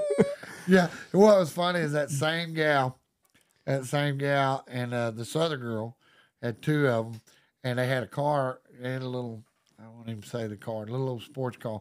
And me, Jeff, and Sean, and Keith, I just use first name. We're sitting out front of our trailer house we lived on at the time. Sitting there bullshit, drinking a beer, smoking a cigarette, and all of a sudden that little car comes pulling up. Jeff, go see what them motherfuckers want. So old Jeff, he goes out there, and you can see old Jeff bend down and talk to him, and all of a sudden, he looks over at us. What's this motherfucker done? Hey, come here. He can't even talk. He's so excited. And Sean goes, let's see what that motherfucker wants. I go out there, and we get out there, and I said, Jeff, fuck's your problem? So what is it, motherfucker? Say something. And finally, the blonde in the driver's seat goes, do y'all want to fuck or what? Whoa. I said, that's a trick question. What do you mean? Or, She goes, well, or what? she goes, well, I said, well, fuck all of you or none of you. He said, but before we fuck y'all, he said, you've got to watch me and her fuck each other. And I said, I'm in like a motherfucker. He said, you ain't got to tell me twice where and when. Let's go. And This feels like of a course, trick. old Jeff, he still ain't been able to talk. he is in happy land. And so he said, okay. He said, well, we'll go to Alsace and get some rubbers, and he said, we'll meet you there. And then Jeff goes, I'm going with them. And he dives in the back of that. You can't get in this little sports car, but he got in it. So they go to the deal, and I go up there, and my buddies, Keith and Sean up there, and I tell them what the deal was. And Sean goes, fuck them motherfuckers. I ain't fucking them motherfuckers. I said, for real? And I was like, are you shitting me? I said, these motherfuckers. I said, hell, we'll just watch them fuck each other, and I'll sit over in the corner and jack off. And he goes, nah, fuck them motherfuckers. Hell, they've been over here fucking them goddamn drug heads over in Wichita. I don't want to know about that pussy. I was like, we wear rubber. I was like, You were being logical. yeah, I was like, God damn, man. You don't get this kind of offer very often. So finally, they finally weekend and talk us out. So we get to me and him. We go up there to the Alsace, and we pull up beside him. Pull up there, and old Jeff, he's still in happy land. And then about that time, and Jeff's going, hey, we got the rubbers. Let's go now. He goes, fuck that. I ain't fucking them motherfuckers. I wouldn't fuck them motherfuckers with your dick. And the one girl goes, are you fucking gay? He goes, fuck no, I ain't fucking your goat smelling pussy ass. And the deal is over now. Yep. It's all or none. Jeff, never in his life would he ever try to fight Sean, because he knows Sean would kill him. But Jeff was willing to fight that night. Motherfucker, that's a bunch of bullshit. Motherfucker. I mean, this son of a bitch, he grew faint out of nowhere. Shazam showed up. He had to fuck this pussy deal up, and they left him sitting there at the bottom. You're a motherfucker. You're a motherfucker. Yeah. Oh, that fucking Jeff. And then one night he goes with this one-legged gal. He got the one-legged gal, and of course, and she's married, and she's dead now. So, but anyway, he fucks that son of a bitch, and the next day he calls Steve, his roommate. Steve, you got to come get me, man. Got to come get me. He said, why? I said, her husband's coming home with some old so he goes over and gets him, barely survived. One little bit later, fucking her husband has his hat. He left his hat over at his house, and he's wearing his hat when he drove by. Motherfucker got my goddamn hat. He said, you want me to turn around now? Fuck no, it's worth it. And about the next weekend later, we got a big party out there, bonfire at the lake deal. And Steve, he throws a log over.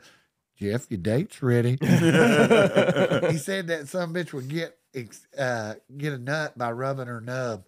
He said that some bitch go crazy. I go rubbing that nub while I'm fucking her. I can't believe there's this much shit happening in Archer City, Texas. Can you believe that? Oh, fuck, God, dude. You got 911 rape call. And now kids that age don't even do anything anymore. Y'all are just fucking, y'all had the whole town to yourself. And I bet when you go through Archer City at night, there's no high school kids riding around anymore. That's a negative, Ghost Rider. There's plenty. My wife. Is there? Yeah, my wife works at the courthouse, deputy clerk's office. She gets it quite regular. Yeah. Really? Yeah, there's a lot more shit goes on. There's nothing goes on in that city anymore. Like when I was growing up, where the city hall is, it used to be a Dairy Queen, and that's where all the high school kids would go. You don't see any high school kids out on Friday night. You know, I told all the kids one day out there, you know, I said, well, there was a bunch of my baseball boys that I coached baseball, and they was like, man, there ain't fucking nothing to do there. And I said, watch it. Y'all come and go with me. And we go up there. There's an old Texaco, Nelson Texaco. And I said, I pulled up there, pulled the tailgate down, and we sat on the back of that tailgate, me and them 3 high school boys.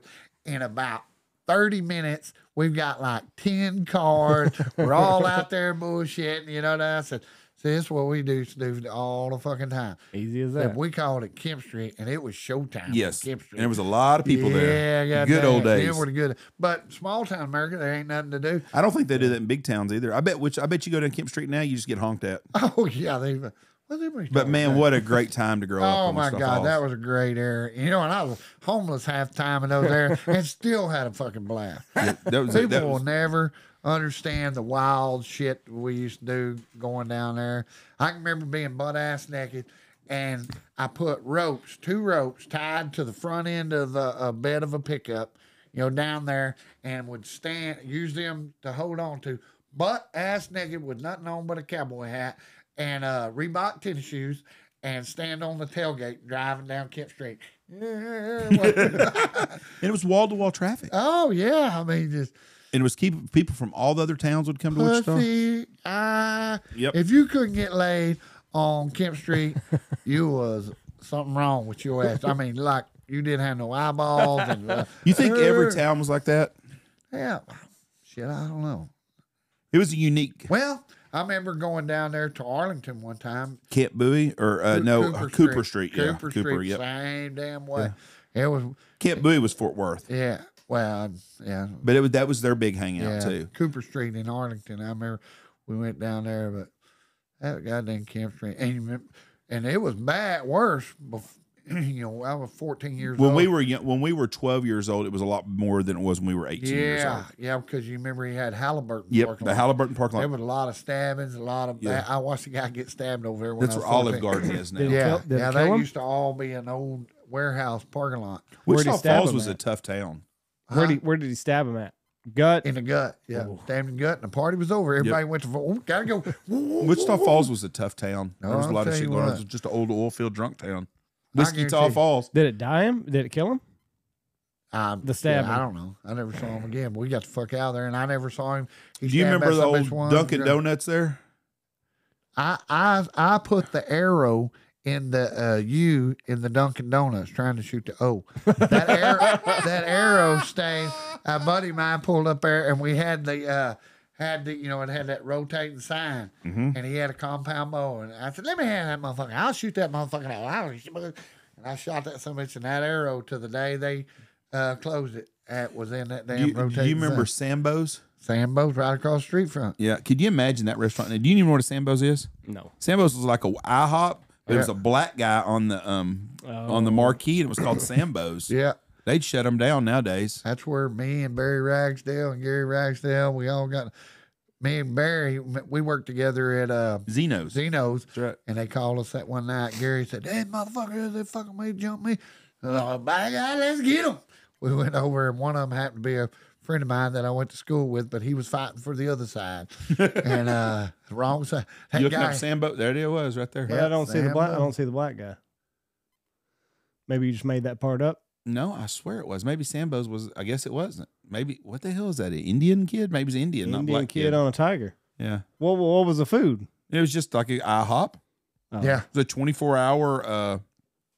Yeah, it was one of the few 24-hour restaurants in Wichita.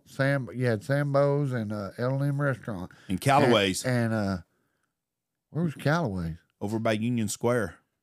I think it's an IHOP now. It was Callaway's. You don't remember that in the Target parking lot? Well, no, there is him. That's Smoking Sambo. Little Black Sambo. I don't know what you were looking at back then, Jeff. I don't even remember. It wasn't nothing. It was no big deal because it was just Sambo's. Yeah. Right. We didn't think about Sambo's restaurant. Taco burrito. Yep. Yeah, that was before our time, before they closed them up, basically. Jiffy. Yeah, it had Jiffy. Jay Louder that was on here, the podcast with us, his dad owned all the Jiffies. There's it was like 7-Elevens in Wichita Falls. There's like 24 of them. Yeah. And nobody was fat back then. Nope. Oh, fuck no. Kids were,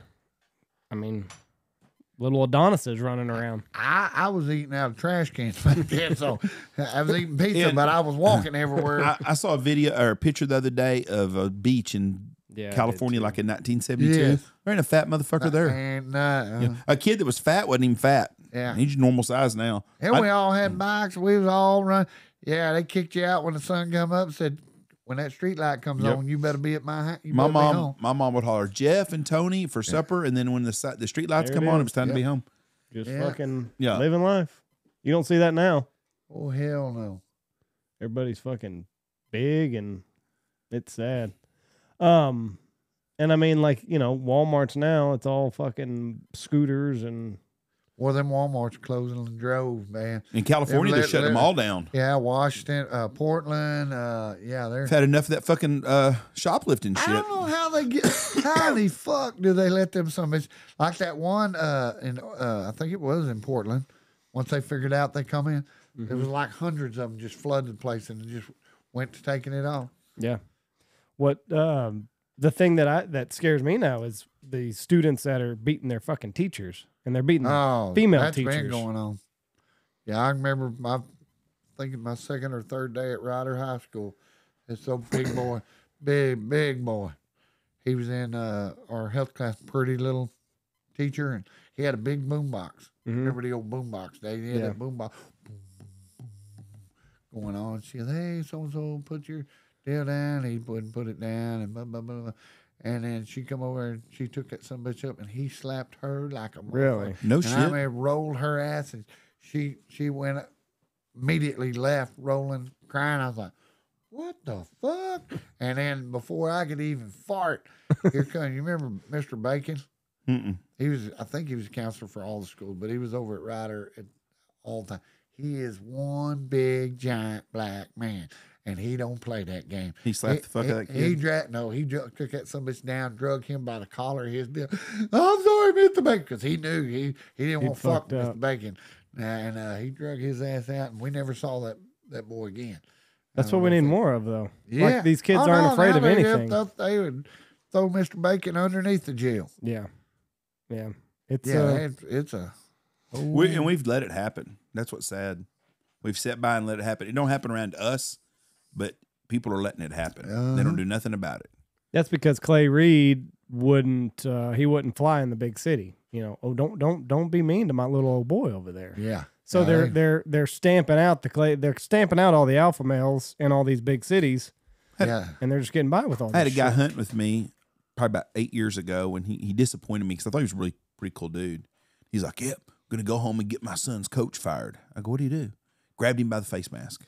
I go, "What?" Are you shitting me? I said, "He did what?" He grabbed him by the face mask. Joe Bob Tyler couldn't have a conversation without having a face mask in his hand. Are you listening? Yeah, and it didn't matter if you done fucked up. If you're the one closest, he might be chewing on somebody else. But if by God your face is closest, he's grabbing you. But yeah, and I was like, seriously, why? Oh, what fucking! I can't believe he put his hand on my son. He touched his face mask. He grabbed his face mask and he's chewing on his ass. That's what's wrong with the world. Absolutely. You know, that was 8 years ago. That kid will amount to shit in his life probably. But I was really shocked when that guy told me that. I thought she's a really good dude, and then I lost total respect for him over that. I see it a bunch. You know, like we had our coach. You know, he quit here, and he's a great coach. Now, defensive coordinator, I will agree, was probably the worst goddamn coach I've ever. And Mitch will tell you, and everybody. I mean, this little Mitch was dumb, and you know, because like that buddy of mine was telling me the other day, and he goes, "Yeah, that's dumb, motherfucker. That's dumb." I said, "Man, he was a great coach." I said, "He a bad coordinator." I said, "We averaged 36 points a game." I said, and a lot of it had to do with his ball. His boy didn't get the ball near as much as he would like, but it didn't have nothing to do with him being a bad coach, and we're gonna run that son of a bitch off. Don't y'all have a flat stud over there, a black kid? Or did he move? Yeah, we got to. Yeah, he'll be a senior this year. Well, we got Cole Stovall's a badass. He's a stud, and then we got What's the black kid's name? Elijah. He's supposed to be really good. Yeah, he's good. And then Dre Donald, he's really good. Yeah, Archer ought to be pretty damn salty. They return. What's going on with is City View ever going to recover from all the shit that they've had going on? And like I say, those are guys superintendent resigned. Those are the guys I went to school with. Oh, they were? Yeah, and one of my old coaches, and yeah, they bad. But I say, I don't. You know, are they going to go after their pensions? Shit, I don't For everybody that don't know, City View had a coach that was having sexual relationships with a couple of students. And several. And girl got on Facebook and put it on there. Then it come out that a lot of girls had done that. And then supposedly a girl or two had told about him, and they didn't do anything. They really didn't investigate it much, and they arrested and filed charges on like 6 or 7 people in the administrations there. Oh. And it's a And horrible, then it's a horrible deal. The coach committed suicide. Yeah, right? coach committed suicide like the day after it all came out, and he's kin to either the superintendent or the principal is his father-in-law. It's a fucked up deal. What I'd heard is that they did their own internal investigation and then asked the girl that had allegedly done this. She said, no, it didn't happen. So they said, okay, it's good enough for And us. her parents said they wanted to drop it, is what I was told. Her Right. parents said, don't drop it. That's end of it. Well, I obviously should have called someone else. Yeah. It's a bad deal. But I wonder if they're going to go after their pension. See, I There's a deal think that called sucks. innocent until proven guilty. Nobody's proven guilt for me. I'm not saying one way or the other, but I also, you remember the old boy that, I'm not saying that the guy didn't commit the Right. deal, He but wouldn't have killed himself if he was innocent. Right, yeah. Like I say, he damned himself when he did that. It's kind of like mixing. But as far as, not knowing or hiding it or something like that, from sources I say, they said a lot of them dramas may be dismissed, but nobody's knows. But I don't want to burn somebody on the cross before Right. I figured out what. The I agree with you on that. But facts what of the deal. really stinks is all the administrators that lost their jobs. If they didn't call 911, the cops and report it and CPS. stuff, CPS, whatever they're supposed to do, Yeah. if they didn't do the proper channels, they probably screwed themselves. I Yeah. don't know the people, but everybody I know that knows themselves are Yeah. good people. And it's a shitty situation for them. It was a shitty for those girls. It was a lot worse deal for them. Yeah. But I don't think if someone works somewhere for 30 years and they build a pension and you fire them, that you should be able to take their pension. And I had a friend of mine that was a police chief in a big city in Texas, was at a police chief's conference, and guess what he got? A D-wobbly. Took his pension? Took his pension away from him.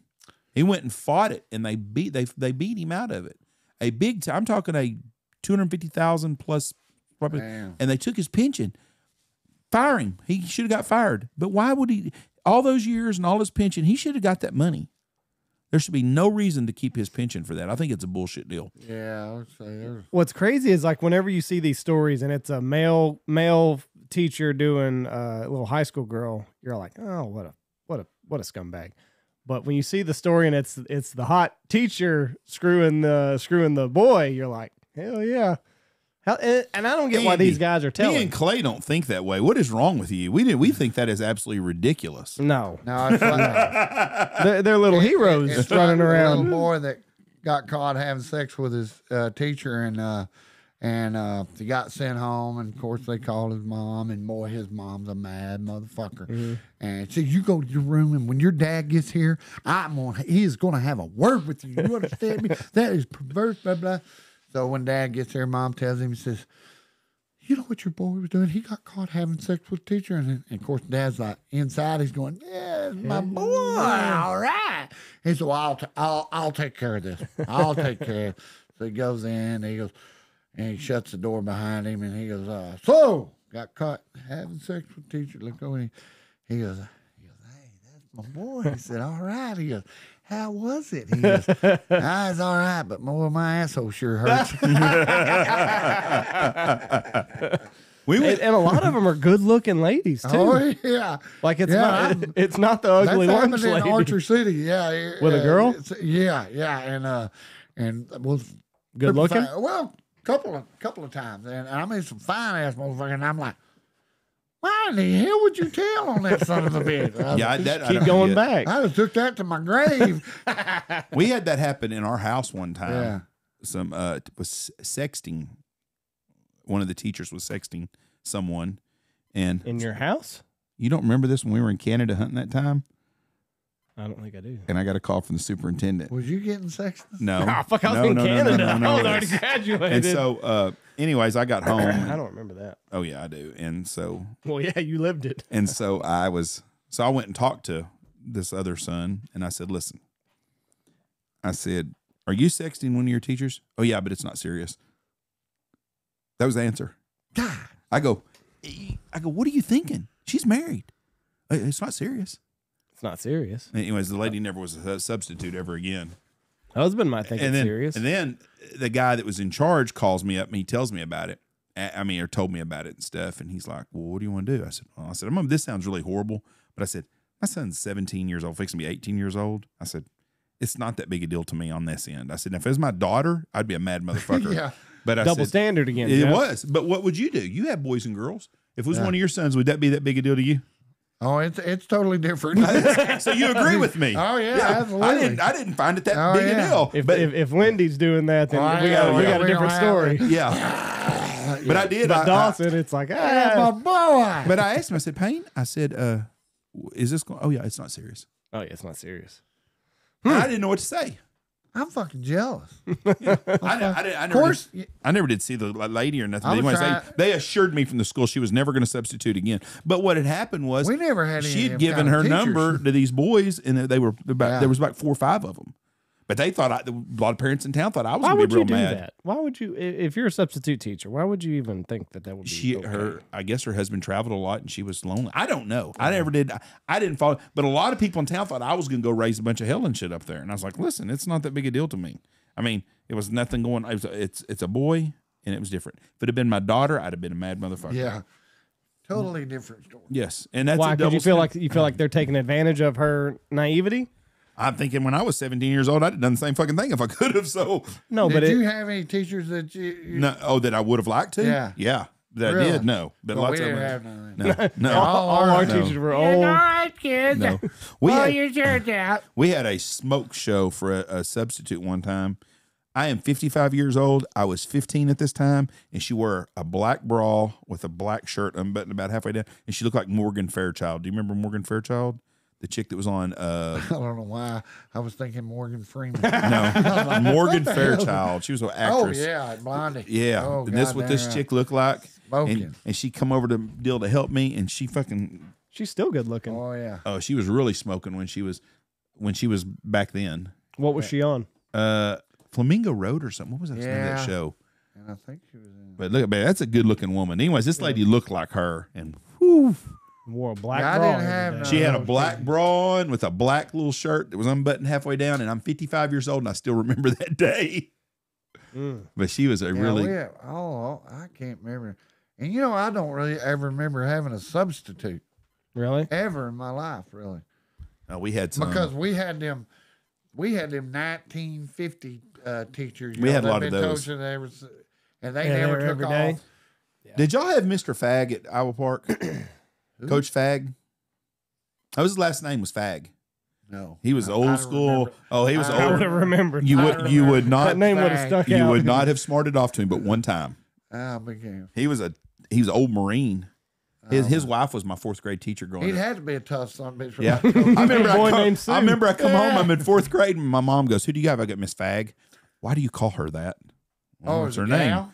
Miss. No, her husband was Coach Mr. and Fag. Mrs. Fag. Yeah, and they were some old. They would have been some square dancers and shit. I mean, but he had that old fucking flat top. Remember the old haircut, flat top yeah. haircut, the '60s glasses and shit. That's the way he was. But he was a. I think he coached maybe at Barwise or somewhere. But when I got into junior high, he had retired. Both of them retired. But she was my 4th grade teacher at elementary. She was a nice lady. She was a good teacher. But he was not one to put up with a lot of bullshit. Did y'all have Mr. Anderson? I don't remember. He was old high. He taught ethics at Old High, but he was one of our substitute teachers. He was a good old guy. He was bald. Actually, Jake I said don't bald. remember ever having a substitute teacher one time. I can't. I'm trying to think. I don't. Oh, I'm sure we did a lot. I just don't remember any of them. But I remembered her. Well, hell yeah. She was a Yeah, smoke a show. name like that. Speaking of, it's just a joke. There was a kid. He was gaming. He was playing one of those war games, and he accidentally buttoned out 911. I seen that. And he's fucking, yeah, fuck you, kill you, bitch. Da, da, da, da, Oh, da. Jesus, SWAT So- team show up? Oh, Yeah, fuck yeah, they did. Yeah, they did. He, like- they had it. He confessed to killing 2 people over 911, and like, They had it. I mean, that old boy was a dude. It was just a game. I was just playing. I was It's just just a playing my BB video gun. games. Yeah. Fuck God. But they're like, fuck yeah, I killed 2 of them, and it's all on 911. So they sent the show. Have you seen the trailer to that new show with Jennifer Lawrence? I don't. Yes. No Hard Feelings. Yes, Oh, that looks my hilarious, God, doesn't damn it? I got to. I go think it's watch. finally going to be like a good comedy. Well, we Yeah. ain't had one of them in years. I'm telling you, we ain't had one. Yeah, I watched the trailer the other night. Drag this a little bit closer to you. Yeah, I watched it and damn near pissed on myself. I did too. I mean, I was It like, came across my "I'm Facebook. my cousin." Okay, he's my second cousin. We got a lot of airplane time, so I hope it comes out because that's one only time I watch June movies. 2023. Because it's like the parents have a loser that won't leave the basement, and they're like, just take him. And Jennifer Lawrence does everything she can. It looks funny. Do you So want this me is to kind of like- date him Or date him? him. I want you to date the hell out of him. Okay, So I'll this date is him like hard. Failure to Launch with Matthew McConaughey, kind of. Kinda. Kind of. But opposite. Have you- Opposite. The only time I watch movies is on planes. The only time it seems like I watched the last 3 movies I've watched. I bawled my eyes out. One of them was The Mighty Orphans. Yep. Fucking cried my eyes out. That's a great movie. Yeah, and then The book was probably better book, than the book. After reading the book, and then had to. That happens most times. Yeah. All of a Then I sudden. watched a movie the other day, and I can't remember. It's about a black guy that was a pilot in Korea, and he goes through a bunch of racial bullshit, but he dies over there. It's a great show. But anyways, he's a pilot, and he what was the name of that show? It's on American Airlines right now. It's a great movie. And I watched Top Gun, the new Top Gun, which was really good. That's and I really guess it didn't win any awards at the Academy Awards. It's too American. I'm sure not. Hell, he didn't even show up to the award show. I wouldn't either. Yeah. The when we were talking about Guns N' Roses, I found Guns N' Roses played November Rain with Elton John at like one of the VMAs back in the 90s. Fucking fantastic. Yeah, they Not used to be anymore. badasses. I was the one to go see him, and Andy's like, "No, you don't want to see that fat Oh, fucker." no, We had a guy that's hunting with terrible. us that done sound somewhere at a stage, and he says, "Like, Vince Neil. you know, it was Vince Neil, you know." Vince Neil today. Yeah. Like that's all you hear is Yeah, they Axl pipe it Rose on. is just as bad. Yeah. I mean, Well, they turned the comments off of the video where he's singing at Lisa Marie's funeral. When they turn the comments off of a video, It's bad. you ain't- know it's bad. it ain't doing that good. What a great rock and roll band. But, Oh my God. But I did not know that he played with Elton John at did a this, collab. Yeah, at like a VMA. But that was like when music was cool. Like I could see why the VMAs and award shows like that brought in a lot of Elton John viewers. Was ever cool? Oh, Fuck, yeah. You want to hear my impersonation of Elton John? He's queer. Here's Some bitch is good. You like him? Fuck, He's- yeah, he you don't can- think he's fucking great voice? No, he can Clay play that Reid. piano. that is not my kind of music. Oh, I love it. here's Axel at Lisa Marie's. I hate this fucking thing. You fixed this the other day. You had it all figured out. Well, that was over there. Oh, Jesus Christ. Bad. That sounds like me. Horrible. I did karaoke I'm the other telling night, you, and I was yeah. that bad. Now play the one with him and Elton John. Hold on. Oh, Jesus. You ever get embarrassed for a motherfucker? I am right Now, now. where you feel weird about watching it. Yeah. Yeah. I'm embarrassed for him. God. I feel bad for the guy. Try to find God, the one he with him looks and like Elton somebody's John. lesbian mom. Oh, they're horrible. Them old rock and roll guys. But I could see, like, because now nobody watches these award shows. And I mean, they're fucking garbage. The music sucks. But back then, this was Dana Carvey there. He says this is the most money that we've spent on a production. Holy smoke. Yeah, that sounds awesome. Where's the remote? You just had it. Come on.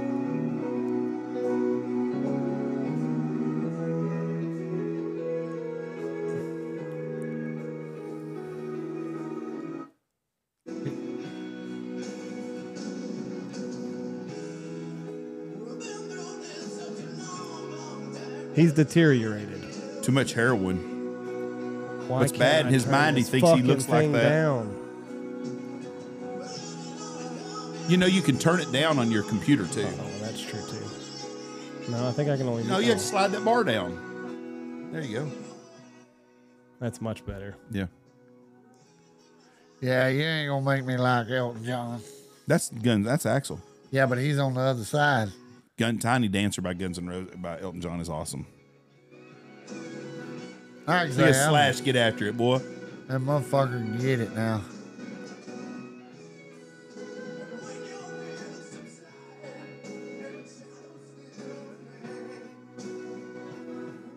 Makes me miss my 88 Firebird. This is the best part of the whole fucking song is 7 minutes in. I didn't know. I mean, Axl's got to be, he's got to be a musician to be able to play the piano and shit like that. You know, those guys got some serious pussy back in the day. Yeah. I You know- bet Elton John didn't. No. But he could have, though. He got a bad piece of pussy Yeah. that turned him gay. Look at that. You play guitar, don't you? Yeah. Like that. Not like No. that. Negative, Ghost Rider. I played just good enough to entertain myself. He's the second greatest But- black guitar player ever. I have found that there are two groups of people that are easy to play for. They're called drunks and children. They don't give a fuck what you sound like. But drunk children can be a problem. You got it. Then you're over at City View. When did you let that Yeah, you're fucked up. Damn. When did you learn to play guitar? I guess that would be back in, I can't remember when it was, but anyway, time gets by. But I went off somewhere and I was working, and when I come back for a year, hell, I guess it was in 97. Anyway, I went to work on ranch, come back, and my buddy was playing a guitar. Mm-hmm. And he didn't know how to play the guitar when I left. And I was like, motherfucker. And I always said that I couldn't play the guitar because my hands are too big, you know, Right. And I used it as a crutch. Well, then I said, of course, when Sam said he could play, and he played way better than me still to this day, I said, motherfucker, if you can play the guitar, I can play the guitar. I was going to let. So I went and bought me a goddamn $200 Fender guitar, and every night I'd go G, C, D, and you just go G, C, and you got to program your hands. And I remember the first time where I could play. If you can play G, C, and D, you can play any country western song there is. Damn near any song you want, and because it's got that deal. So I got to where I could play a couple of little old times. And I've always been pretty good about making up songs as I go along, and they're called them the porno songs. And you may not like them because I'll usually pick you out. It's kind of like redneck. You know, the shows where they rap, redneck rap, you know, right. throw down. All right, Yeah. I'll make something up about you as I go along. Well, I remember the first time I played GC&D, I took it to the Legion Hall, had it strapped on my back. I looked like Elvis walking in the door. And when I got up there was Roy Conradi, Roy Les, somebody else, Les Conradi, and anyway, 4 Winthorst guys, Jeff Lindeman. Anyway, they're at the bar, and they already had a head start on the drinking on me. They're drunk. And old Roy, he says, hey, play me a fucking song. I said, boys, I don't play cheap. I play for beer. And old Roy takes out $100, and he throws it on there. As long as you're playing, I'm playing. So about every 5-10 minutes, I'd have to make up some stupid song, and I'd play, and then we kept drinking. And when the bar closed at midnight, they got up, and I mean, they are fucked up, stumbling down drunk, and there's $38 left on the deal. And I said, Roy, I said, you got some money left on here? I said, get it to the piano player. And I said, well, I'm the closest thing to a piano player. My first paying gig, goddamn. Yeah, that's fucking. But you know Holt Jones? Yes. Yes, old Yeah. Holt. Ty's Holt, buddy. Me right? and Holt and Ty. Ty McLemore. Yeah. He's from over Stanford. Well, me, Holt, and Ty hunted that last buyer's hunt last year and won it. Well, I didn't know who Holt was. And Is he a singer? Ty tells me, he's a singer-songwriter. I said, Holt Jones? I said, who the hell is Holt Jones? I didn't know who it was. And he sends me these deals on Spotify, and he's really good. And I go, God dang, that looks good. So then I tell Kelly, I said, yeah, I hunted with Holt Jones. And my daughter goes, you know Holt Jones? I said, yeah, you know him? She said, Motherfucker must be a star. I love that. I said, yeah, we hunted last weekend. Man, you think you can get him to play for my 21st? I remember you told me that. Yeah, and Okay. he come out. He and, did it? I said, yeah, you come out there? And he goes, hell yeah. And I made me a stage out there. This is back in November. I remember this. Yeah, well, actually, 1st of December. Made a stage. Oh, Holt showed up. God damn, he's good. Really? And then what was funny is, of course, they got drinking. I'm not a big drinker. I didn't get drunk, but everybody else did. And Holt got fucked up. And kind of benefited me because he left his capo on my guitar, so I still got his capo, which is a tool. And but then some other boy, this high school boy shows up that I coached in Pee Wee football with some other kids, friends of ours. He showed up, and his name's Eli Anderson. And y'all see if you can get his ass on this motherfucker. He goes, "Hey coach, mind if I play?" I said, "Goddamn, Eli, I didn't even know you played it." He goes, "Oh, I do a little bit." Said he was going to sing at the Ag deal for his talent show. I said, "Well, get your ass up there, son." Of course, Holt's got the big amps and the big speakers. I mean, it was cool. I made that stage right in front of an old, big, giant fireplace. Got the cow heads. I mean, it was cool. We had a big bonfire. And that goddamn Eli Anderson got on there, and he sawed the log out of that so much. Matter of fact, he played the Legion Hall last week. My God, come up there and had a paying gig. Yeah, it was pretty cool. We were supposed to. And then they put Clay on there and throw beer bottles at him. Talking about Holt, we were going to have him on the podcast. I forgot to set that date up. Oh, yeah. Oh, so My you bad. stood him up. We were. Good job. Does he have anything on YouTube? I'm sure we were at Squad Fest when Ty messaged me. I remember this now. I do remember this. And then we were driving home, and I messaged Holt, and he said he'd love to do it anytime. And then, anytime's coming up. He I forgot. has the ultimate mullet. I mean, this son bitch has got a mullet. I mean, that hair is that goddamn. See if you can get him on YouTube. did you have a mullet Did I have when a you were a mullet? kid? No, we had have the a haircut. perm. We didn't. you- we didn't. No, we didn't. I didn't have nothing. You never had the perm in the back of your head? Hell no. No, that was never going to happen to me. I had that. I guarantee. I never had a haircut. I looked like a hippie because I couldn't afford a haircut. Did you know Melissa Garrett? She's married to Scott Brown. Damn, name ring. They live in Holiday. I'm sure I did. Anyway, she gave me my deal. I saw her mom the other day at the casino, and her mom goes, "You got a permanent You in my had kitchen." that perm mullet? Oh yeah, Yeah, back with in the the on day. the back. Yeah. No, I was not. Not Scott Brown. What's his name? Yeah. Hey, what happened to the boy from Holiday that had the heart attack? Some high school kid. He's friends with you. Sean Poor. Yeah. Yeah. Sean. Yeah, big old football playing something. I guess he's doing Jerry Brown. better. She's married to Jerry Brown. Jerry Brown. You know Jerry Brown.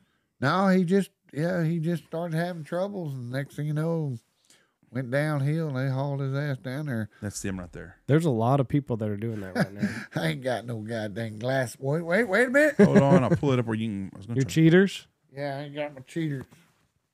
Jeff Yeah. usually has a pair. He can't fucking see. He ain't got no glasses. Well, goddamn, he ain't that fucking blind. Fucking No, I Ray am. Charles could see that shit. Well, maybe you don't know. Do you him. wear glasses when you hunt? No, I can see a fly at 1,000 yards. I just when it gets close. right reading. there? Yeah, matter of fact, I went and had my eyes checked. I thought, man, my eyes get bad. Oh no, you got 20/20 vision. I said, well, how the fuck do I got 20/20 vision when I can't read the newspaper? So, that's different. That's what it's vision, but. I remember the first time I was giving Mitch when I was about 45. He pulled up to get a gate and he went to fumbling for his cheater. Like, you fucking blind motherfucker. And then when he was getting out, I found them cheaters and I put them on. I go, holy shit. It's a whole different world. I didn't realize I was fucking blind. I need glasses. I don't have cheaters. I got glasses, but I left them in there. Oh, really? Yeah, I wear glasses every day. I still see good from far, but I just didn't want to get up close. I can't do contacts. I don't think I like shit in my eye. I had LASIK done. It was the best thing I've ever done. Oh, yeah. Oh, Are you fucking fixing to pull music changed up? my world. Well, I mean, I can. I guess. I want to see this kid. Well, I don't. We're gonna have him Daddy on the Holt podcast. Jones. Holt Ladies Jones, and gentlemen, from motherfucker. his brother was the stud for Albany. His brother was. Yeah. Yeah, Lefebvre. Oh, okay. Yeah. He's got a good voice. Yeah, I wish I had my phone. He is very good. He played a little bit. You sound like me at karaoke in Mexico, boy. That was terrible. They changed words on songs. Jeff Oh, was God. doing rap song, 80s rap songs, and his brain doesn't Beastie process he doesn't No. process it that fast. He It was- did Baby Got Back. I got Baby Got and Back from I can't remember his name now. Sir Mix-a-Lot. Yeah, nobody's Yeah. going to get Sir Mix-a-Lot and Jeff Stanfield confused. I can promise you that much. And then I did Bobby Brown, Every Little Step I Take. I should have did My Prerogative because I know the words fit better. But then I wanted to do Biz Marquis, They say you say he's just a friend. I know the words to that song. They wouldn't let me do it two. This one lady got all pissy acting. You maxed out at They 2? said, you can only do 2. I said, well, that's fine with me. This one lady was pissed. She goes, we were the first people to do it. We had to be able to do more and more. I said, I don't think Well, you got to make your own rap. Hell, I used to be a rapper by a guy when I was 16 years old. The boombox. Johnny Clay is my name. Chasing that pussy is my game. I come from a town called Archer City. The girls ain't bad, but I wouldn't call them pretty. Walk down the street, everything in hand, thinking to myself that I'm a big man. Cause when it come to killing, when it comes to the fight, ain't many boys gonna read me my rights. Yeah. Jack of all trades. 16 years old, baby. You thought you were still remember it. on the way out. It's like that. What was it? I think I learned this one in 3rd grade. Motherfucking titty sucking 2-ball bitch. Your mama's in the kitchen cooking red hot shit. Your daddy's in jail raising some hell. Your sister's on the corner saying pussy for sale. Yeah. Well, we're gonna start wrapping up. We've gone over 2.5 hours. That's good. It's raining 'cause at I'm home, about- too. My eyeballs are floating right now. You got some rain in your area pretty close. Of course he does. Yep. Of course he does. All the awesome. fucking time. Archer City, that's where the rain is. They're living right over there. Just went Finally. through there. What like was there anything that other than like you dispelled a lot of myths, like as far as like how often you can hunt a property? What else did you learn out of your coyote a day?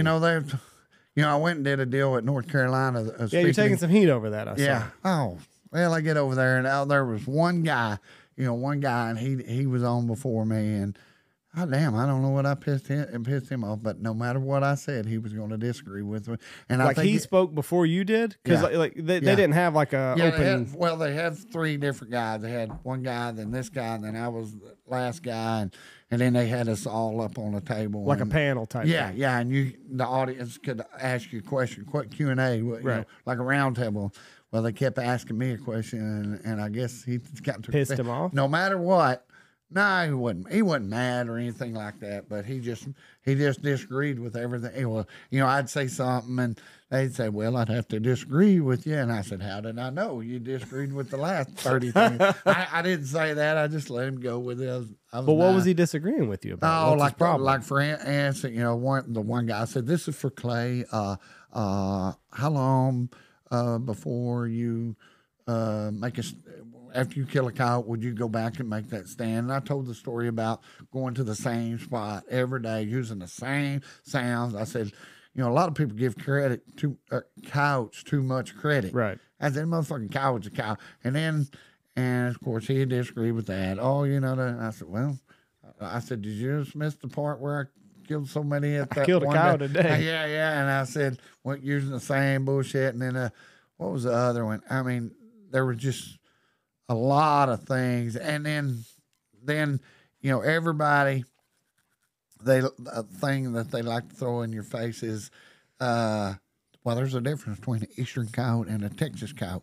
I said, a coyote is a coyote. I said, and they think everybody back east kind of thinks that the coyote's just jumping. Not everybody, but Right. That's a common myth. There's so many coyotes, and there's not as many coyote hunters out here, and which is totally opposite. We got the biggest contest. We got a contest every weekend. Right. There's a coyote hunter under every tree. So, and then of course, I told him, I said, well, I did the same thing when we hunted the Eastern. I hunted the Eastern, which is in Virginia, but we hunted that Eastern. We killed 22 coyotes, and we did the exact same thing that I did in Texas Right. as we do over. But He just couldn't believe that it would work. No, yeah, like I say, I guess he wanted to bust my balls, and he was a nice guy and all that, but I don't know. I don't think anybody's allowed to bust your balls anymore when it Yeah. comes to coyote hunting. Like you killed a coyote, you killed 430 coyotes in a calendar year. Like Well, what is that's there? what- What ball? Like where are you gonna bust my balls? Nobody Yeah. else has done it. I'm That like, I've ever heard goddamn. about. I mean, you can't. That one thing I said is, well, you can't argue the results. I said, by God, I said, Right. It ain't like I come 18 hours to lie up Right. here on stage, but everything was pretty cool. Matter of fact, I met some cool guys, got some good connections at one bunch. They're gonna come coyote hunt with me, and I think they said their family owns Maybelline makeup. Oh, Got wow. like 50,000 acres, and so I said, hell yeah, I'm coming to that motherfucker. And he said, yeah, come down here. So they're gonna come up and hog hunt. And But I don't know where the hell them guys got dang hogs out the ass out there in Georgia. Big old pigs too. Big old pigs. But I feel like predator hunting is getting more popular. without a doubt. Yeah. You know why those Because pigs are so Zach's big? doing it. And, Why? You can't helicopter hug on them. oh, The trees are green all the Well, time. in some places out there you can't. Well, you can't legally. hunt with a rifle. No, that's true at too. night. Yeah, And, but you can't get in the swamps and stuff where they're going to be at. Yeah, I think Alabama may have just now made it to where you can hunt at night with thermal or lights, either one. Yeah. Zach loves varmint hunting. oh, he's now. all about it right now. But that's how Zach is. When Zach finds something he loves, he's 9-0 towards it. Oh yeah, And then about 6 weeks later, he's found something else that he loves, and he's 9-0 to it. that sounds like Mitch McLemore. That's how Mitch would go from golf to crappie to back to coyote hunting. I gotta get him back on the Zach, coyote. leatherwork, Yeah. varmint hunting now. Yeah, So, well, I need to get He his told me ass to making me he them. says he's going to call you tomorrow. He You told did me kind that. of pop my bubble though, because with turkey numbers going down, like everybody that we've talked to has been like, well, if you got predators, you're not going to have a whole lot of turkeys, but you're killing a lot of coyotes, and you're still seeing a lot of fucking coyotes. But I will tell you this. Now, going back to that, Are you seeing any turkeys? I figured it would take me 2 years at least to see the residual effect from the Right. deer and the turkeys. And it didn't even take a half a year. Oh, really? I seen more fawns than I have. Perfect example. I got this one field over there across from my bunkhouse. If I see 5, maybe 10 deer at that place at any given time, that is a bunch. Yeah. I come out there back in December. There was probably over 100 deer on that wheat field. Shit. And fawns like you just don't young Right. deer that you don't see.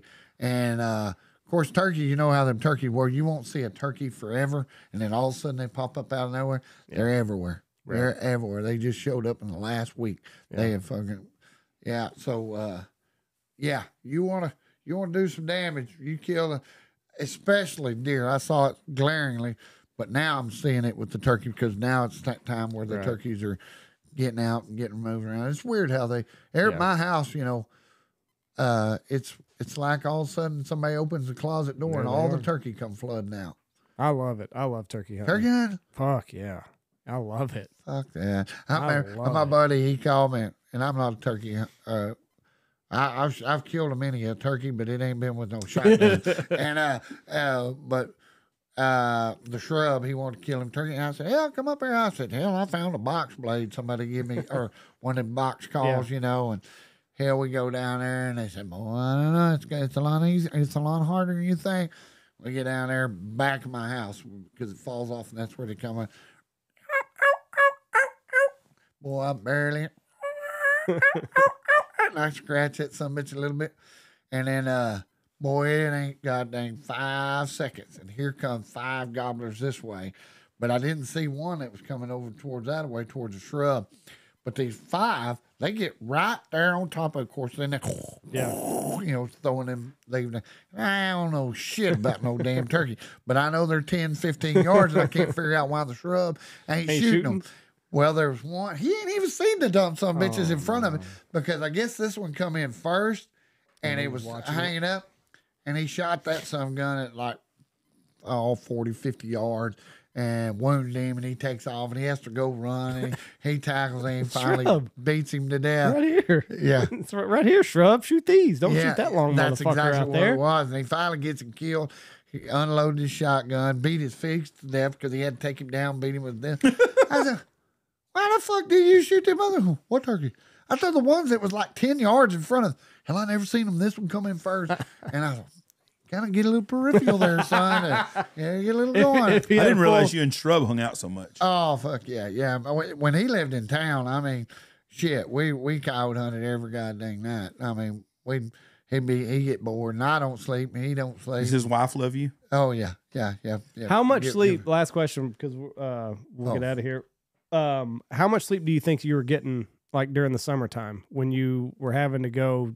I average about 2-3 hours a day. That's it? I bet you were a grouchy fucker sometimes. Dude, I bet Kelly Jean was like, ask my wife. No, she never seen me. I was gone all the time.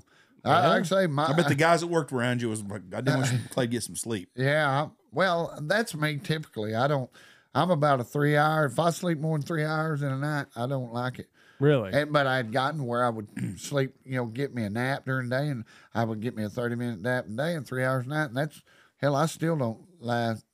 I slept more last night than I have in a long time because I got run over by a cow yesterday. And I mean, she mucked my ass out and took all the air, and I was a little sore, but usually I don't. But so what time do you go to bed? You go to bed at 10:30, 11 o'clock? No. I go to bed like early. When the sun goes down, I'm going down with it. And then I'll sleep about 3 hours, and I get up, and that all depends.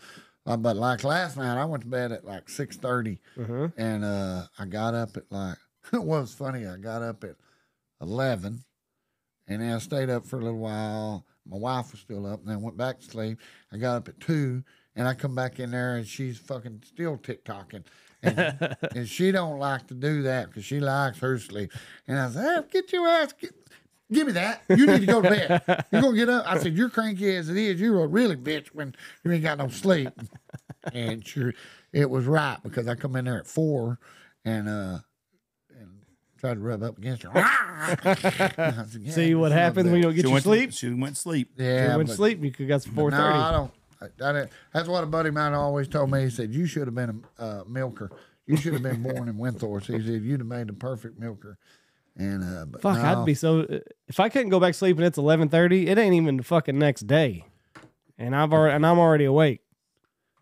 But that is a sacrifice. My wife did not hardly see me at all last year because, Imagine. I was gone and she works, and when she got to work, I was headed out to go again, and like I say, and it was every fucking day. Well, you did it. It's over you with. done a good job. What's your next adventure? You got anything that you're thinking of in the future? I'm ready for a road trip. It's going to be hard to top a Coyote Day. No. We're over that for a little bit. I was kind of you'll find something else to do. I want to do that. You'll find another triathlon deal, and just do it somewhere else.